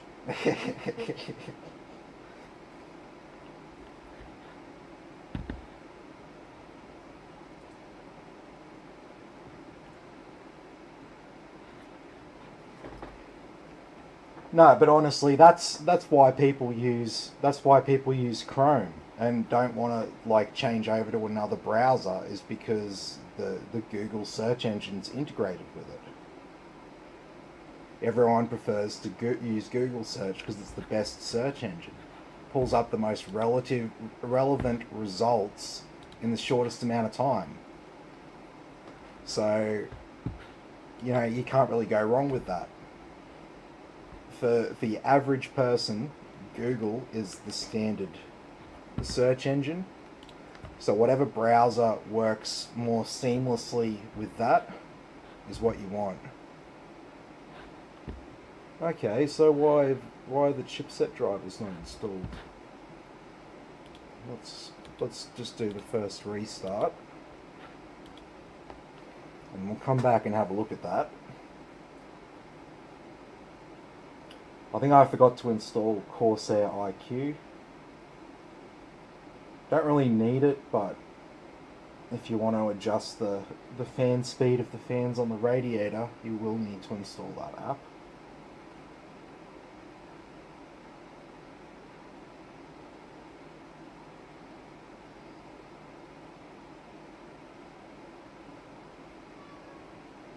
Mal.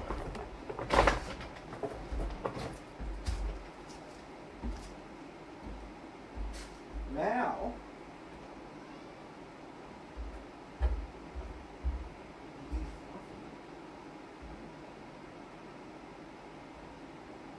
Does that feel better, mate? Feel better?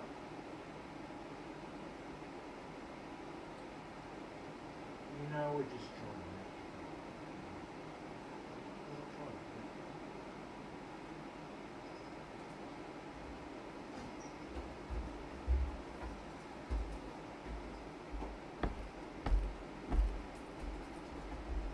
The fluffy mouse had a bath tonight.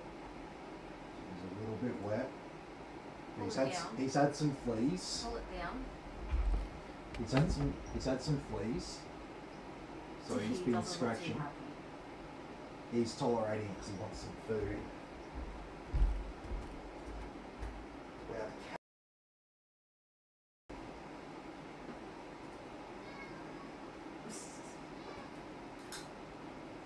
You want a tin?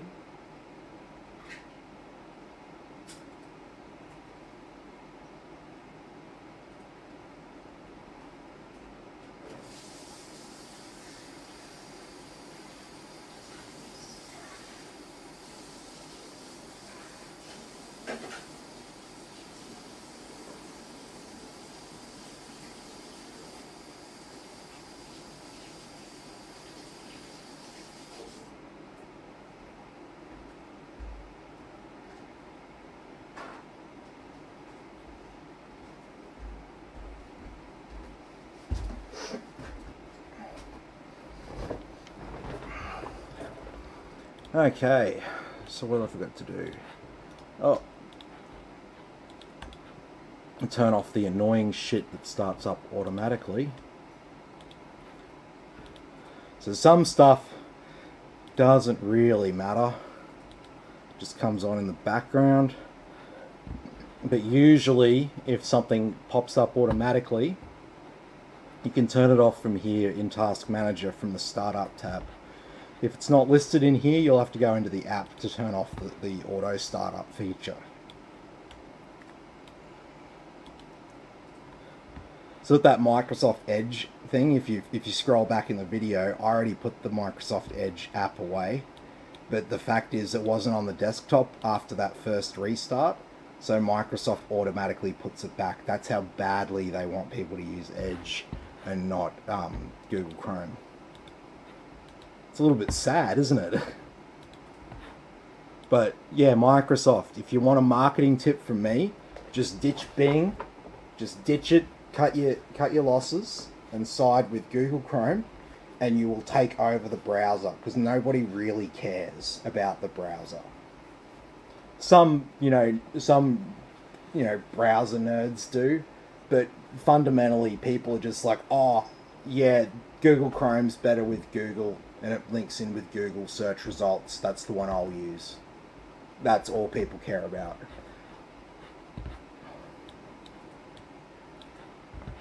Okay, so that's all sorted.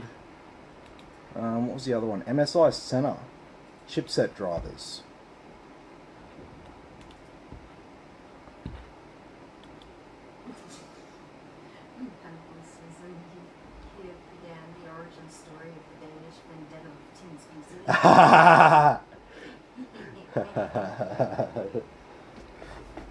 No. Most people in Denmark would agree that Greenland's like basically nothing.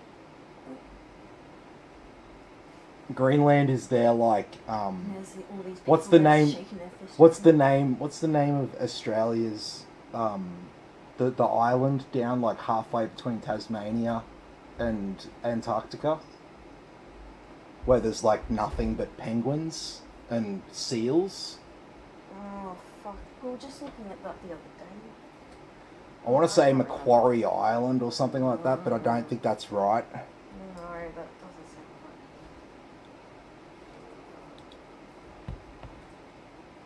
But it's like that. It's pretty much uninhabited.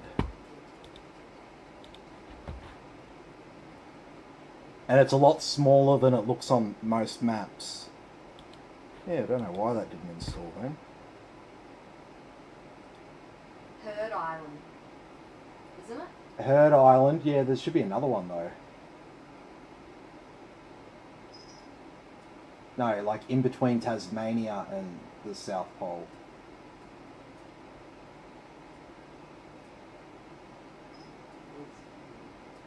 There is one. No, there is one. Yes. Is that it? Macquarie Island. Macquarie Island! Yeah, there we go. I was right. See, I'm geographically, get the word out right, I'm geographically knowledgeable. Okay, this is Microsoft Edge desperate. Make me your default browser, please. Please, please, please, please, I want to be default. Well, pro tip on how to be default, and I've discussed it enough tonight, I think. There's one way to do that, Microsoft, and it's really, really simple. You just got to side with Google search, and everyone will be like, "Ah, oh, sweet, I have got no reason to download Chrome." Alright, so that should be fine. We should be right to go and run some benchmarks and stuff now. Let's see what this 4070 Ti can actually do. Oh, no. Look at this. Microsoft Basic Display Adapter. That's not right. And come over here, we don't have any graphics card drivers.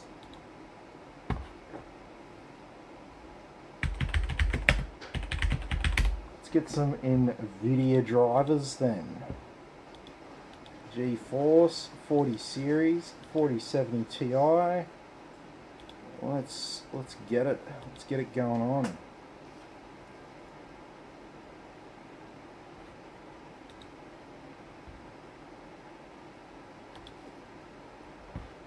Alrighty, how big's that file? 813 megabytes. That shouldn't be too bad.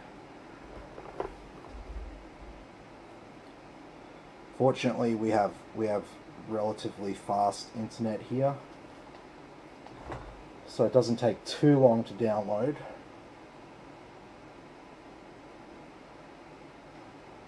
Seems like it's going a bit slower than normal tonight, though. But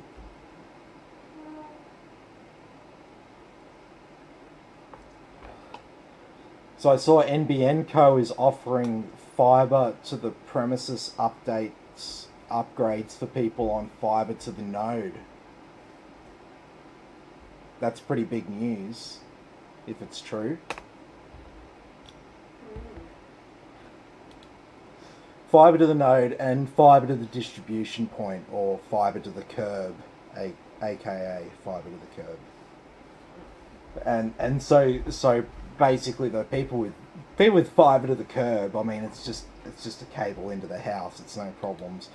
But fiber to the node, that's a big deal for a lot of people. All the people that hate NBN Co are the ones on fiber to the node and fixed wireless. So my parents are on fiber to the node, so they'll get faster internet now. Not that they need it really. They don't fully understand how to utilize a connection. Nah, they're in their late 70s, man. They're older. They're older, you know.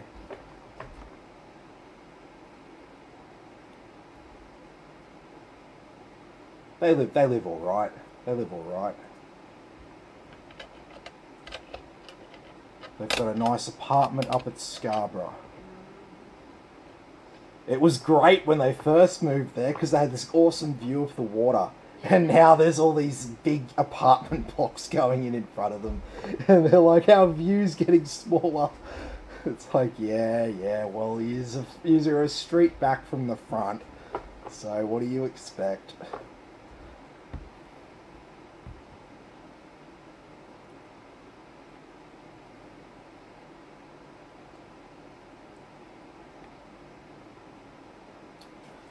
Okay.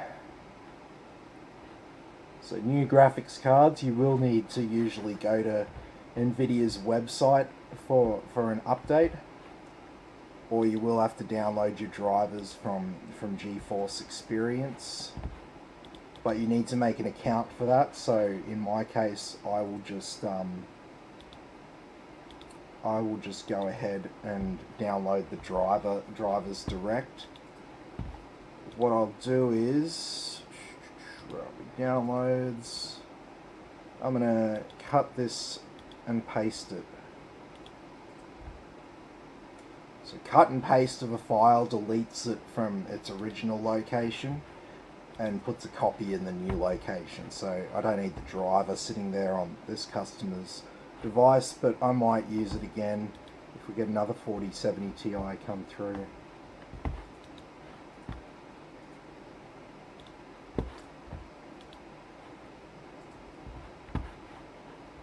Okay. So now we'll get 4070 Ti come up here. Now we can set up MSI Afterburner and we can run our benchmarks on it. I really need a drink, eh? My voice is sounding real raspy after talking for a while. That's why all the people on TV always have a drink. They've always got a little glass of water beside them and shit. As a kid, I used to watch them and be like, man, is it like hot in these studios or something like that? Why the fuck do they need water?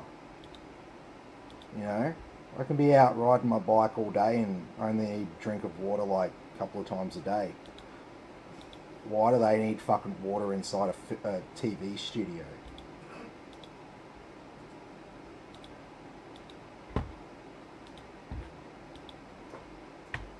Can't be the only one who grew up thinking that.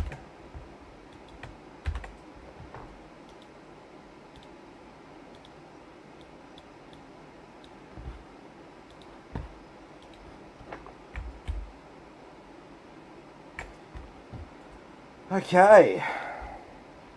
So there it is, our RTX 4070 Ti, our 32 gigabytes of, 3600 megahertz RAM. And our 14 core, 20 thread CPU. Look at that. An i5 with more power than the i9 from a few generations ago. Whether it's gaming or multi-core, absolutely smashes it. So yeah, never look at it. Never look at PCs like cars, like the i9s of V8 and the i7s of V6 and the i5s of 4-cylinder and the i3s a smaller 4-cylinder, and maybe I should get this older i7 or i9 and that'll be better than the modern i5 or something like that. That's just not how it works.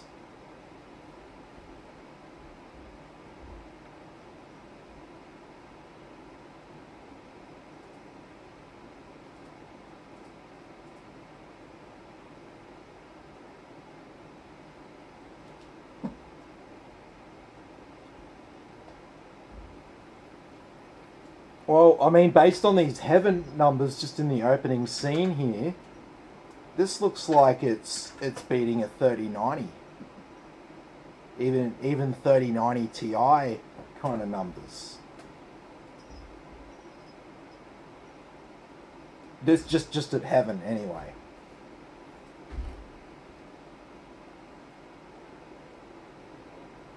Look at that. We've had over 700 in these first few scenes.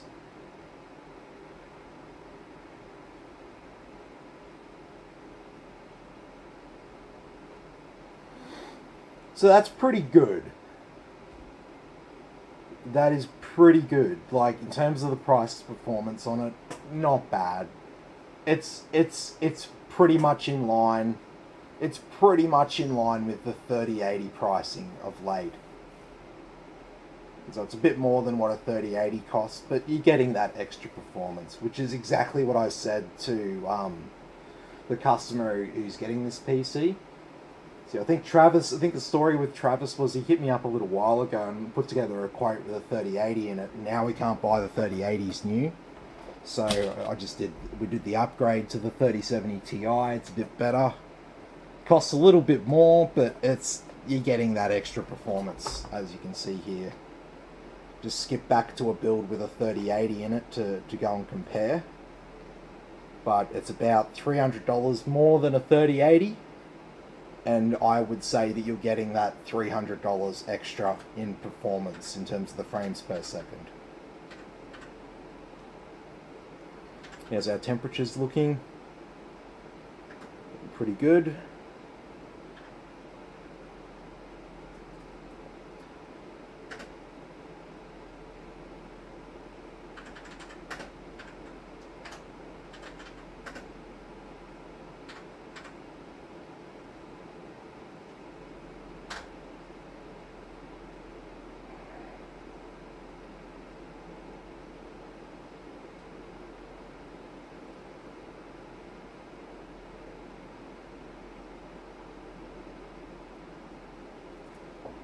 Yes, it's absolutely smashing it, and I would pretty much put this down to that DLSS 3.0 working its magic.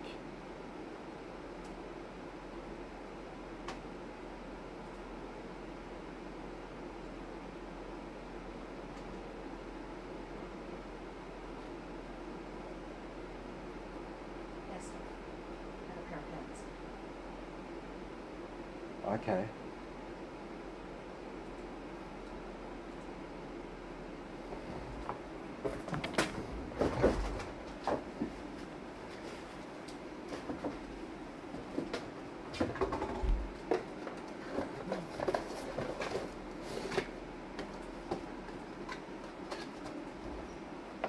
So I think we need to have a, oh, sorry, Munchlax. I think we need to have a 4070 Ti box in the background. We can say goodbye to the Radeon 5500 XT. This was like I think it was the flagship from a little while ago for the Radeon cards. Sounds like there's something in there. Probably a box. No, there's something inside the box, which is Something inside the box. Piece of paper, maybe? sounds hard. Sounds harder than a piece of paper? Oh yeah, it's a lot of paper. It's a heap of papers. And a CD. Oh, and a CD. Oh, no. No? It's just a, Oh, just a thank you card. Oh. Like what your nan gives you. Thanks everyone for showing up to my birthday.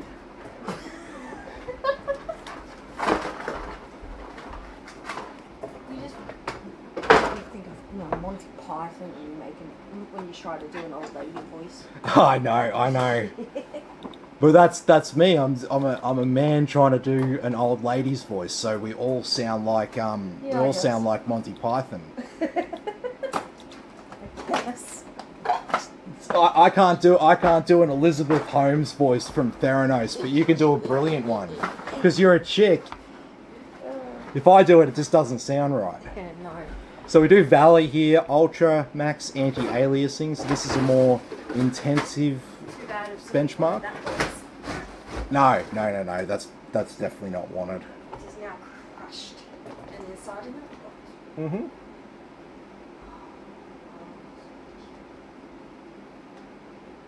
It's so really itchy.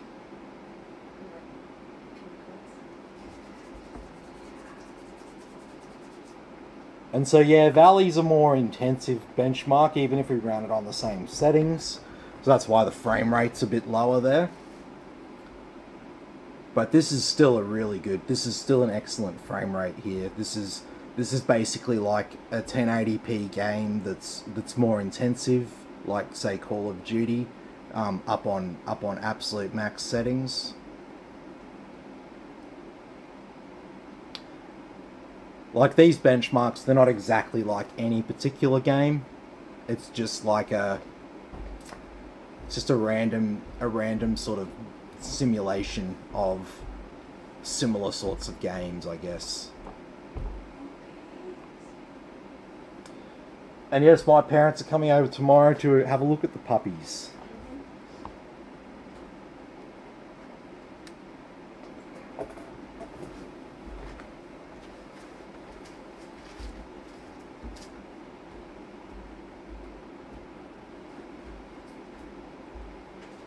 Dog, hey? Are you a dog? Yeah. You're a good girl.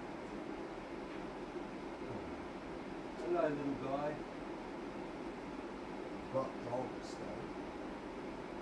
Yeah. You've got dogs. You've got 8 of them.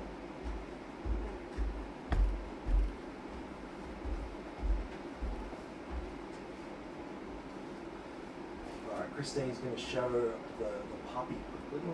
One. There is one puppy dog. He's shutting his eyes now because of the bright lights. He's like, what the fuck, where am I? He's so cute. It's very pretty.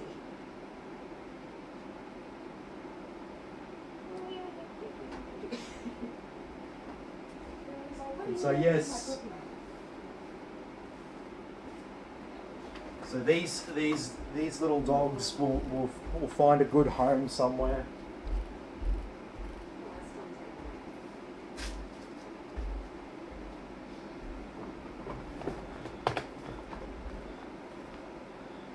Mum's a purebred, and the dad is a bull Arab cross, and yeah, dad's an excellent guard dog. So they've got good guard dog genes, and Mooney, the mum, is a daughter of a champion. She's purebred. She's got papers and stuff like that. This is an unintentional litter of puppies. Okay, so that was Valley there, and then the final one will be the 4K benchmark.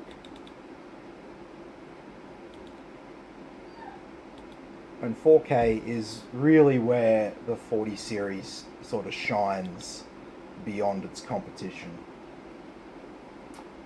So I wonder what sort of frame rate we can expect here with superposition on the optimized settings.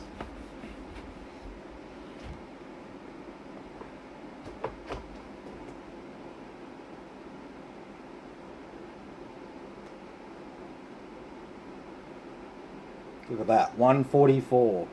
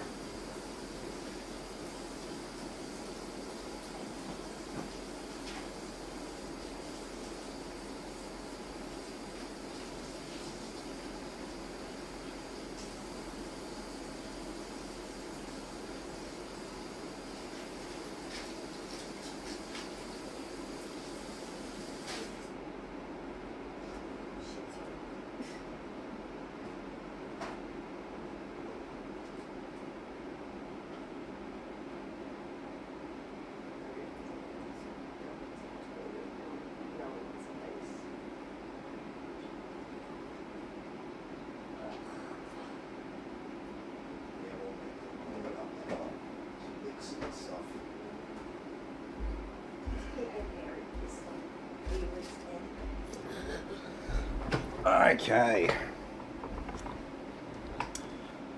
So, there was our test results. And so no temperature anomalies or anything like that. Nope. So our CPU, that can get up to 100 degrees. And our graphics card there. Oh, where are we? Oh, our graphics card's not loaded.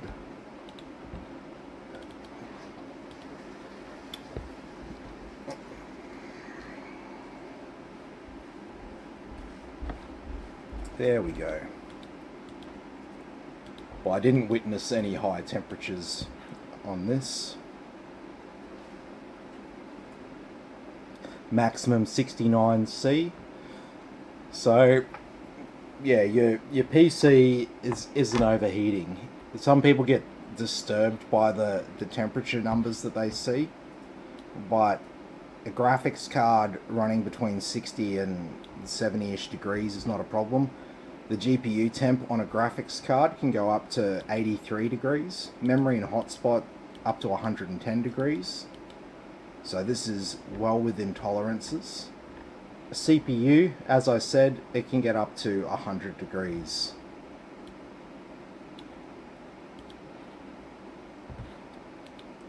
And this brings us to the end of the night now, where we just run our stress test.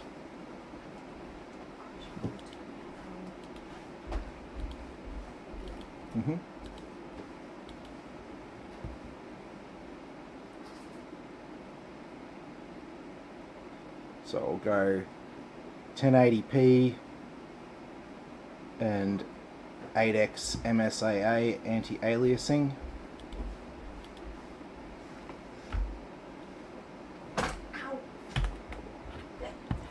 And turn off the overlay.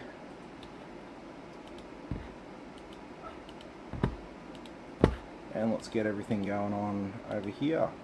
Oh. Set it up for a 90-minute run.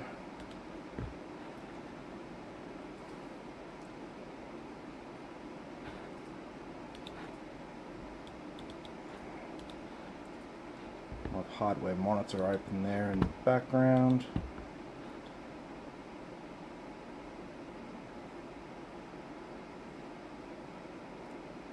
So this will get it pretty hot, but that's exactly what it's designed to do. We're going to have a lot of wattage running through the system, and same with the graphics card there. We're basically fully utilizing the CPU while we're also running a 3D game on the graphics card.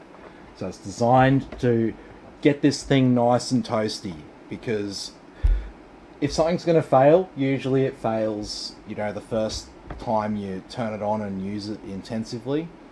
So if I can do that first before I ship it to the customer, they've got a higher probability of not having any problems. You can't ever have a zero percentage fail rate, but you can do what you can to minimize it.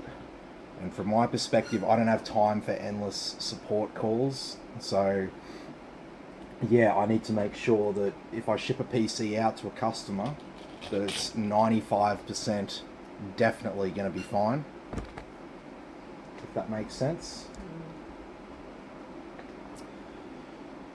But yes, well, I think that's probably where we'll leave it for tonight. And so tomorrow night, or at some stage tomorrow, we've got to deal with my old PC. So no one's bought my old PC. I thought it would have sold.